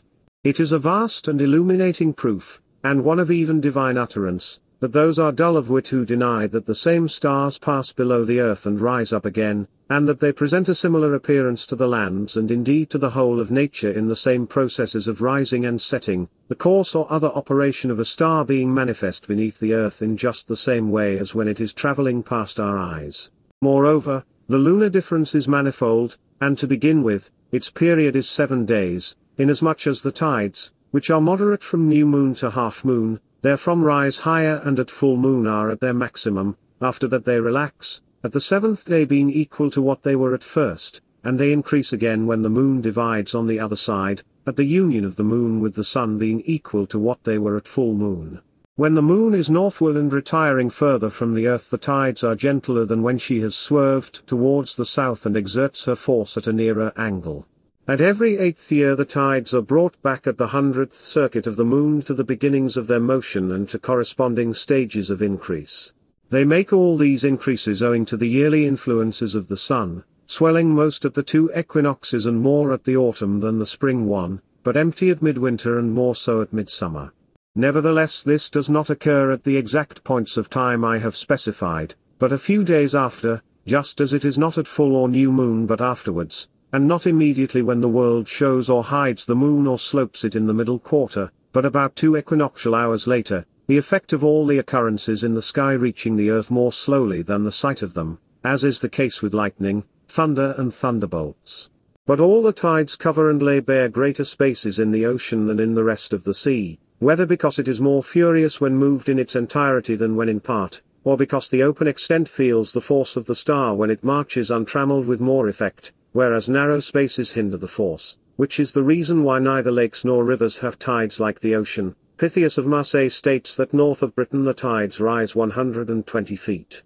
But also the more inland seas are shut in by land like the water in a harbour, yet a more untrammeled expanse is subject to the tidal sway, inasmuch as there are several instances of people making the crossing from Italy to Utica in 2 days in a calm sea and with no wind in the sails when a strong tide was running. But these motions are observed more round the coasts than in the deep sea, since in the body too the extremities are more sensitive to the pulse of the veins, that is of the breath. But in most estuaries owing to the different risings of the stars in each region the tides occur irregularly, varying in time though not in method, as for instance in the Seats. And nevertheless some tides have a special nature, for instance the channel at Taormina that ebbs and flows more frequently, and the one at Evia that has 7 tides in 24 hours. The tide at Evia stops 3 times a month, on the 7th, 8th and 9th day after the new moon. At Cadiz the spring nearest the shrine of Hercules, which is enclosed like a well, sometimes rises and sinks with the ocean and sometimes does both at the contrary periods. A second spring in the same place agrees with the motions of the ocean. There is a town on the banks of the Baetis whose wells sink when the tide rises and rise when it falls, remaining stationary in the intervening periods. At Hispalis there is one well in the actual town that has the same nature, though all the others are as usual. The Black Sea always flows out into the Propontis, the tide never sets inward into the Black Sea. All seas excrete refuse at high tide, some also periodically. In the neighborhood of Messina and Mile scum resembling dung is spat out onto the shore, which is the origin of the story that this is the place where the oxen of the sun are stalled. To this, so that I may leave out nothing that is within my knowledge, Aristotle adds that no animal dies except when the tide is ebbing. This has been widely noticed in the Gallic Ocean, and has been found to hold good at all events in the case of man. This is the source of the true conjecture that the moon is rightly believed to be the star of the breath, and that it is this star that saturates the earth and fills bodies by its approach and empties them by its departure, and that consequently shells increase in size as the moon waxes, and that its breath is specially felt by bloodless creatures, but also the blood even of human beings increases and diminishes with its light, and that also leaves and herbage, as will be stated in the proper place, are sensitive to it, the same force penetrating into all things. Consequently liquid is dried by the heat of the sun, and we are taught that this is the male star, which scorches and sucks up everything, and that in this way the flavor of salt is boiled into the wide expanse of the sea, either because the sweetened liquid, which is easily attracted by fiery force, is drawn out of it, but all the harsher and denser portion is left, this being why in a calm sea the water at a depth is sweeter than that at the top. This being the truer explanation of its harsh flavor, rather than because the sea is the ceaseless perspiration of the land, or because a great deal of warmth from the dry is mixed with it, or because the nature of the earth stains the waters as if they were drugged. One instance is that when Dionysius the tyrant of Sicily was expelled from that position, he encountered the portent that on one day the sea water in the harbour became fresh water. The moon on the contrary is said to be a feminine and soft star, and to disengage moisture at night and attract, not remove it. The proof given for this is that the moon by her aspect melts the bodies of wild animals that have been killed and causes them to putrefy, and that when people are fast asleep she recalls the torpor and collects it into the head, and thaws ice, and unstiffens everything with moistening breath. Thus, it is said, nature's alternations are held in balance, and there is always a supply, some of the stars drawing the elements together while others scatter them. But the nutriment of the moon is stated to be contained in bodies of fresh water as that of the sun is in sea water. According to the account of Fabianus, the deepest sea has a depth of nearly 2 miles. Others report an immense depth of water, called the Black Sea Deeps, off the coast of the Karaxi tribe on the Black Sea, about 37 miles from land, where soundings have never reached bottom. This is rendered more remarkable by springs of fresh water bubbling out as if from pipes on the seashore. In fact, the nature of water also is not deficient in marvels. Patches of fresh water float on the surface of the sea, being doubtless lighter. Consequently also sea water being of a heavier nature gives more support to objects floating upon it. But some fresh waters too float on the surface of others, cases are the river carried on the surface of Lake Fucinus, the Arda on Larius, the Lake of Como, the Ticinus on Verbenus, the Mincio on Benicus, Garda, the Ollius on Sabinius, Lago Dicio, the Rhone on Limanus, the last north of the Alps, but all the rest in Italy, after a passing visit that covers many miles carrying out their own waters only and no larger quantity than they introduced. This has also been stated in the case of the river Orontes in Syria and many others. But some rivers so hate the sea that they actually flow underneath the bottom of it, for instance the spring Arethusa at Syracuse, in which things emerge that have been thrown into the Alpheus which flows through Olympia and reaches the coast in the Peloponnese. Instances of rivers that flow underground and come to the surface again are the Lycus in Asia, the Erasinus in the Argolid and the Tigris in Mesopotamia, and objects thrown into the spring of Aesculapius at Athens are given back again in Phaleron harbour. Also a river that goes underground in the plain of Atenas comes out 20 miles further on, as also does the Timavus in the district of Aquileia. In Lake Asphaltis in Judea, which produces bitumen, nothing can sink, and also in the Aretissa in Greater Armenia, the latter indeed, is a nitrous lake that supports fish. A lake near the town of Manduria in the Salentine district is full to the brim, and is not reduced when water is drawn out of it nor increased when water is poured into it. In the river of the Sicones and in the Vulin lake of Picenum, wood thrown into the water gets covered with a film of stone, and in the river Surius in Colchis this goes so far that the stone in most cases is covered with bark still lasting. Similarly in the Silarus beyond Sorrentum not only twigs but also leaves immersed in the river become petrified, though apart from this its water is healthy to drink. Rock forms in the outlet of the marsh at Rhiate, and olive trees and green bushes grow in the Red Sea. But the nature of a great many springs is of remarkably high temperature, and this is found even on the ridges of the Alps, and actually in the sea, for instance in the Gulf of Baiae between Italy and the island of Ischia, and in the river Liris and many others. In fact fresh water may be drawn from the sea in a great many places, as at the Kyllini Islands and at Aradus and in the Gulf of Cadiz. Green grass grows in the hot springs of the Patavini, frogs in those of Pisa, fishes at Vetulonia in Etruria near the sea. A river in the district of Casinum called Scatabra is cold, and is fuller in summer. Water voles are born in it, as they are in the Stymphalis of Arcadia.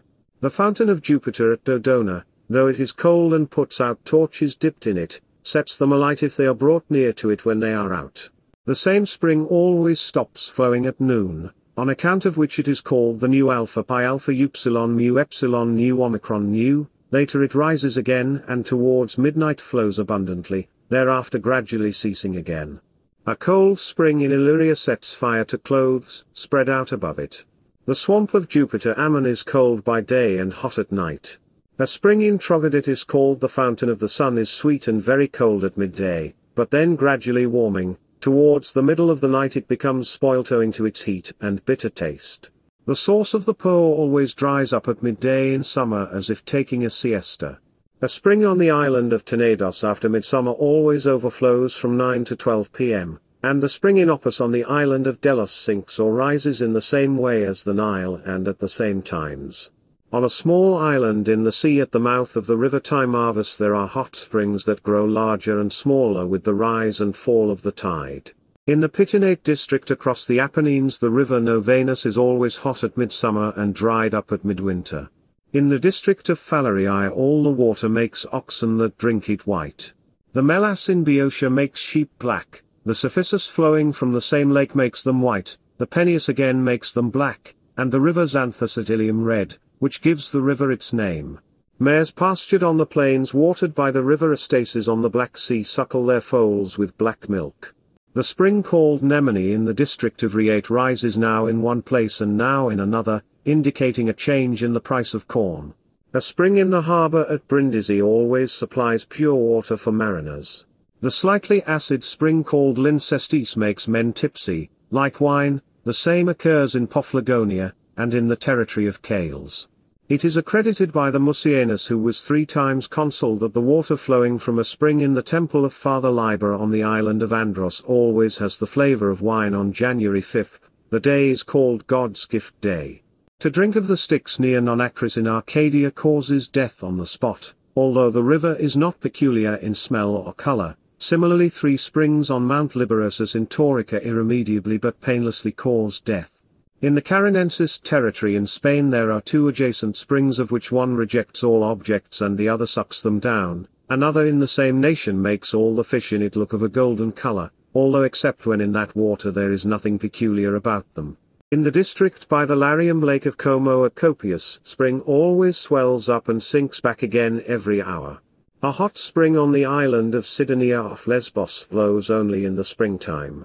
Lake Sanors in Asia is dyed by the wormwood springing up round it.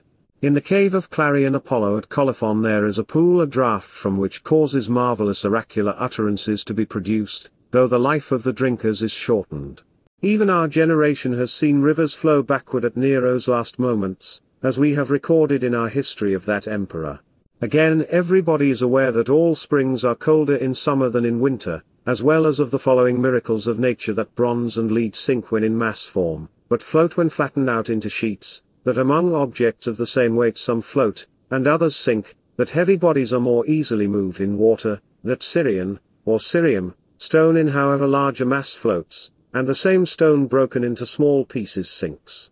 That bodies recently dead sink to the bottom but rise when they begin to swell, that empty vessels cannot be drawn out of the water more easily than full ones, that rain water is more useful than other water for salt works, and that fresh water has to be mixed with sea water for the salt to be deposited, that sea water freezes more slowly, and boils more quickly, that the sea is warmer in winter and salted in autumn, that all sea water is made smooth by oil. And so divers sprinkle oil from their mouth because it calms the rough element and carries light down with them, that on the high sea no snow falls, that though all water travels downward, springs leap upwards, and springs rise even at the roots of Etna, which is so hot that it belches out sands in a ball of flame over a space of 50 to 100 miles at a time. For we must also report some marvels connected with fire, the 4th element of nature, but first those arising from water. In Samosata, the city of Commagene, there is a marsh that produces an inflammable mud called mineral pitch. When this touches anything solid it sticks to it, also when people touch it, it actually follows them as they try to get away from it. By these means they defended the city walls when attacked by Lucullus. The troops kept getting burnt by their own weapons. Water merely makes it burn more fiercely. Experiments have shown that it can only be put out by earth. Naphtha is of a similar nature. This is the name of a substance that flows out like liquid bitumen in the neighborhood of Babylon, and the Orstosenis area of Parthia. Naphtha has a close affinity with fire, which leaps to it at once when it sees it in any direction. This is how Medea, in the legend, burnt her rival, whose wreath caught fire after she had gone up to the altar to offer sacrifice. But among mountain marvels, Etna always glows at night, and supplies its fires with fuel sufficient for a vast period, though in winter cloaked with snow and covering its output of ashes with hoar frost.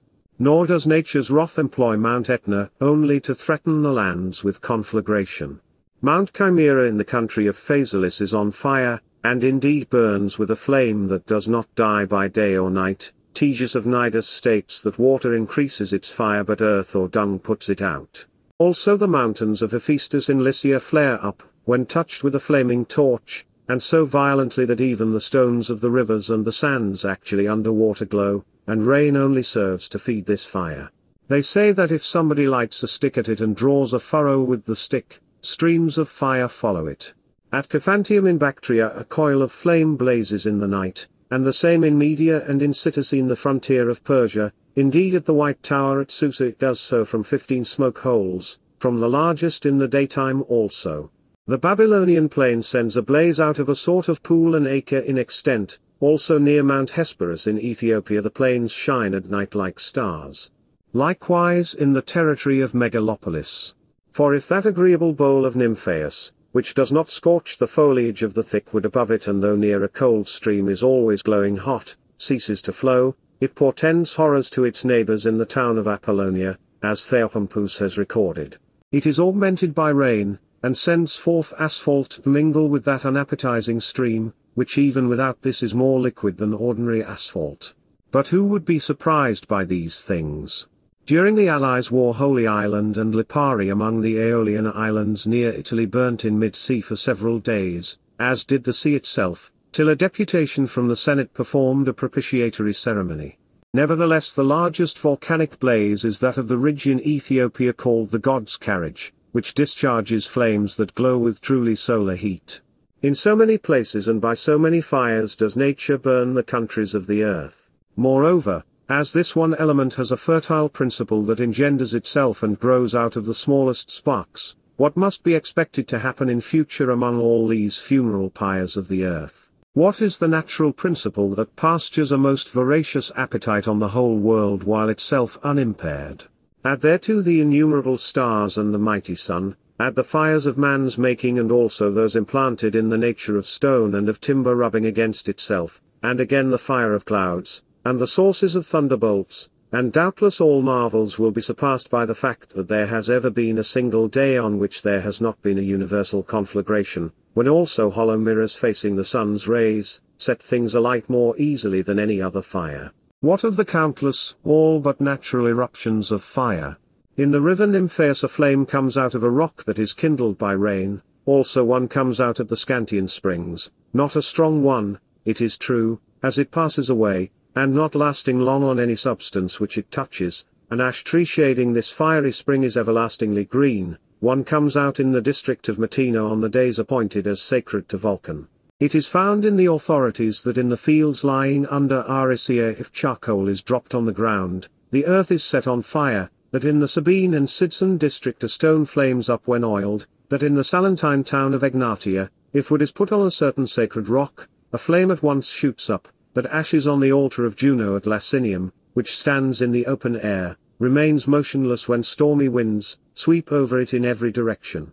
Moreover, it is recorded that sudden fires arise both in pools of water and in bodies, even human bodies. Valerius Antius tells that the whole of Lake Trasimene once was on fire, that when Servius Tullius was a boy a flame flashed out from his head while he was asleep, and that a similar flame burnt on Lucius Marcius in Spain when he was making a speech after the death of the Scipios and exhorting the soldiers to revenge.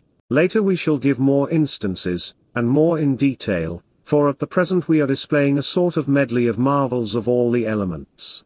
But leaving the interpretation of nature, our mind hastens to lead the reader's attention by the hand on a tour of the whole world. Our own portion of the earth, which is my subject, swims as it were in the ocean by which, as we have said, it is surrounded. Its longest extent is from east to west, i.e., from India to the pillars consecrated to Hercules at Cadiz, a distance of 8,568 miles according to Artemidorus, but 9,818 according to Isidore. Artemidorus adds in addition from Cadiz round the sacred promontory to Artabrum promontory, the longest projection of the coast of Spain, 890.5 miles. The measurement runs by a double route, from the river Ganges and its mouth where it flows into the Eastern Ocean, through India and Parthene to the Syrian city of Miriandras situated on the Isic Gulf 5,215, from there by the shortest sea route to the island of Cyprus, from Patara in Lycia to Rhodes, to the island of Astipalea in the Carpathian Sea, to Taenarus in Laconia, Lilybane in Sicily, Corrales in Sardinia, 213, thence to Cadiz 1,250, the total distance from the Eastern Sea making 8,568. Another route, which is more certain, extends mainly overland from the Ganges to the river Euphrates 5,169, thence to Mazaca in Cappadocia 244, thence through Phrygia and Caria to Ephesus 499, from Ephesus across the Aegean Sea to Delos 200, to the Isthmus 202.5, thence by land and the Alcyonian Sea and the Gulf of Corinth to Patras in the Peloponnese 102.5, to Lucas 87.5, to Corcyra ditto, to across Araunia 82.5, to Brindisi 87.5, to Rome 360, across the Alps to the village of Singomagum 518. Through Gallia to the Pyrenees at Illiberis 456, to the ocean and the coast of Spain 832, across to Cadiz 7.5, which figures by Artemidorus's calculation make 8,995 miles. But the breadth of the earth from the south point to the north is calculated by Isidorus as less by about 1/2, 5,462 miles, showing how much the heat has abstracted on one side and the cold on the other. As a matter of fact, I do not think that there is this reduction in the earth, or that it is not the shape of a globe, but that the uninhabitable parts on either side have not been explored. This measurement runs from the coast of the Ethiopic Ocean, where habitation just begins, to Meroe 705 miles, thence to Alexandria, 1,250, Rhodes 584, Cnidus 86.5, Cos 25, Samos 100, Chios 94, Mytilene 65, Tenedos 49, Cape Sigium 12.5, Bosphorus 312.5, Cape Carambes 350, mouth of Lake Meotis 312.5, mouth of the Tanais 266, a route that by cutting down the crossings can be shortened. From the mouth of the Tanais to the canopic mouth of the Nile, the most careful authorities have made the distance 2,110 miles. Artemidorus thought that the regions beyond had not been explored, though admitting that the tribes of the Sarmati dwell round the Tanais to the northward. Isidorus added 1,250 miles right on to Tula, which is a purely conjectural estimate. I understand that the territory of the Sarmati is known to an extent not less than the limit just stated. And from another aspect, how large is the space bound to be that is large enough to hold innumerable races that are continually migrating? This makes me think that there is an uninhabitable region beyond of much wider extent, for I am informed that beyond Germany also there are vast islands that were discovered not long ago. These are the facts that I consider worth recording in regard to the Earth's length and breadth. Its total circumference was given by Brattosthenes, an expert in every refinement of learning, but on this point assuredly an outstanding authority. I notice that he is universally accepted, as 252,000 stades, a measurement that by Roman reckoning makes 31,500 miles, an audacious venture, but achieved by such subtle reasoning that one is ashamed to be skeptical. Hipparchus, who in his refutation of Eratosthenes and also in all the rest of his researches is remarkable, adds a little less than 26,000 stades. Dionysodorus, for I will not withhold this outstanding instance of Greek folly, has a different creed. He belonged to Melos, and was a celebrated geometrician. His old age came to its term in his native place. His female relations who were his heirs escorted his obsequies. It is said that while these women on the following days were carrying out the due rites, they found in the tomb a letter signed with his name and addressed to those on earth, which stated that he had passed from his tomb to the bottom of the earth and that it was a distance of 42,000 stades. Geometricians were forthcoming who construed this to mean that the letter had been sent from the center of the Earth's globe, which was the longest space downward from the surface, and was also the center of the sphere. From this the calculation followed that led them to pronounce the circumference of the globe to be 252,000 stades. To this measurement the principle of uniformity, which leads to the conclusion that the nature of things is self-consistent, adds 12,000 stades, making the Earth the 1/96th part of the whole world.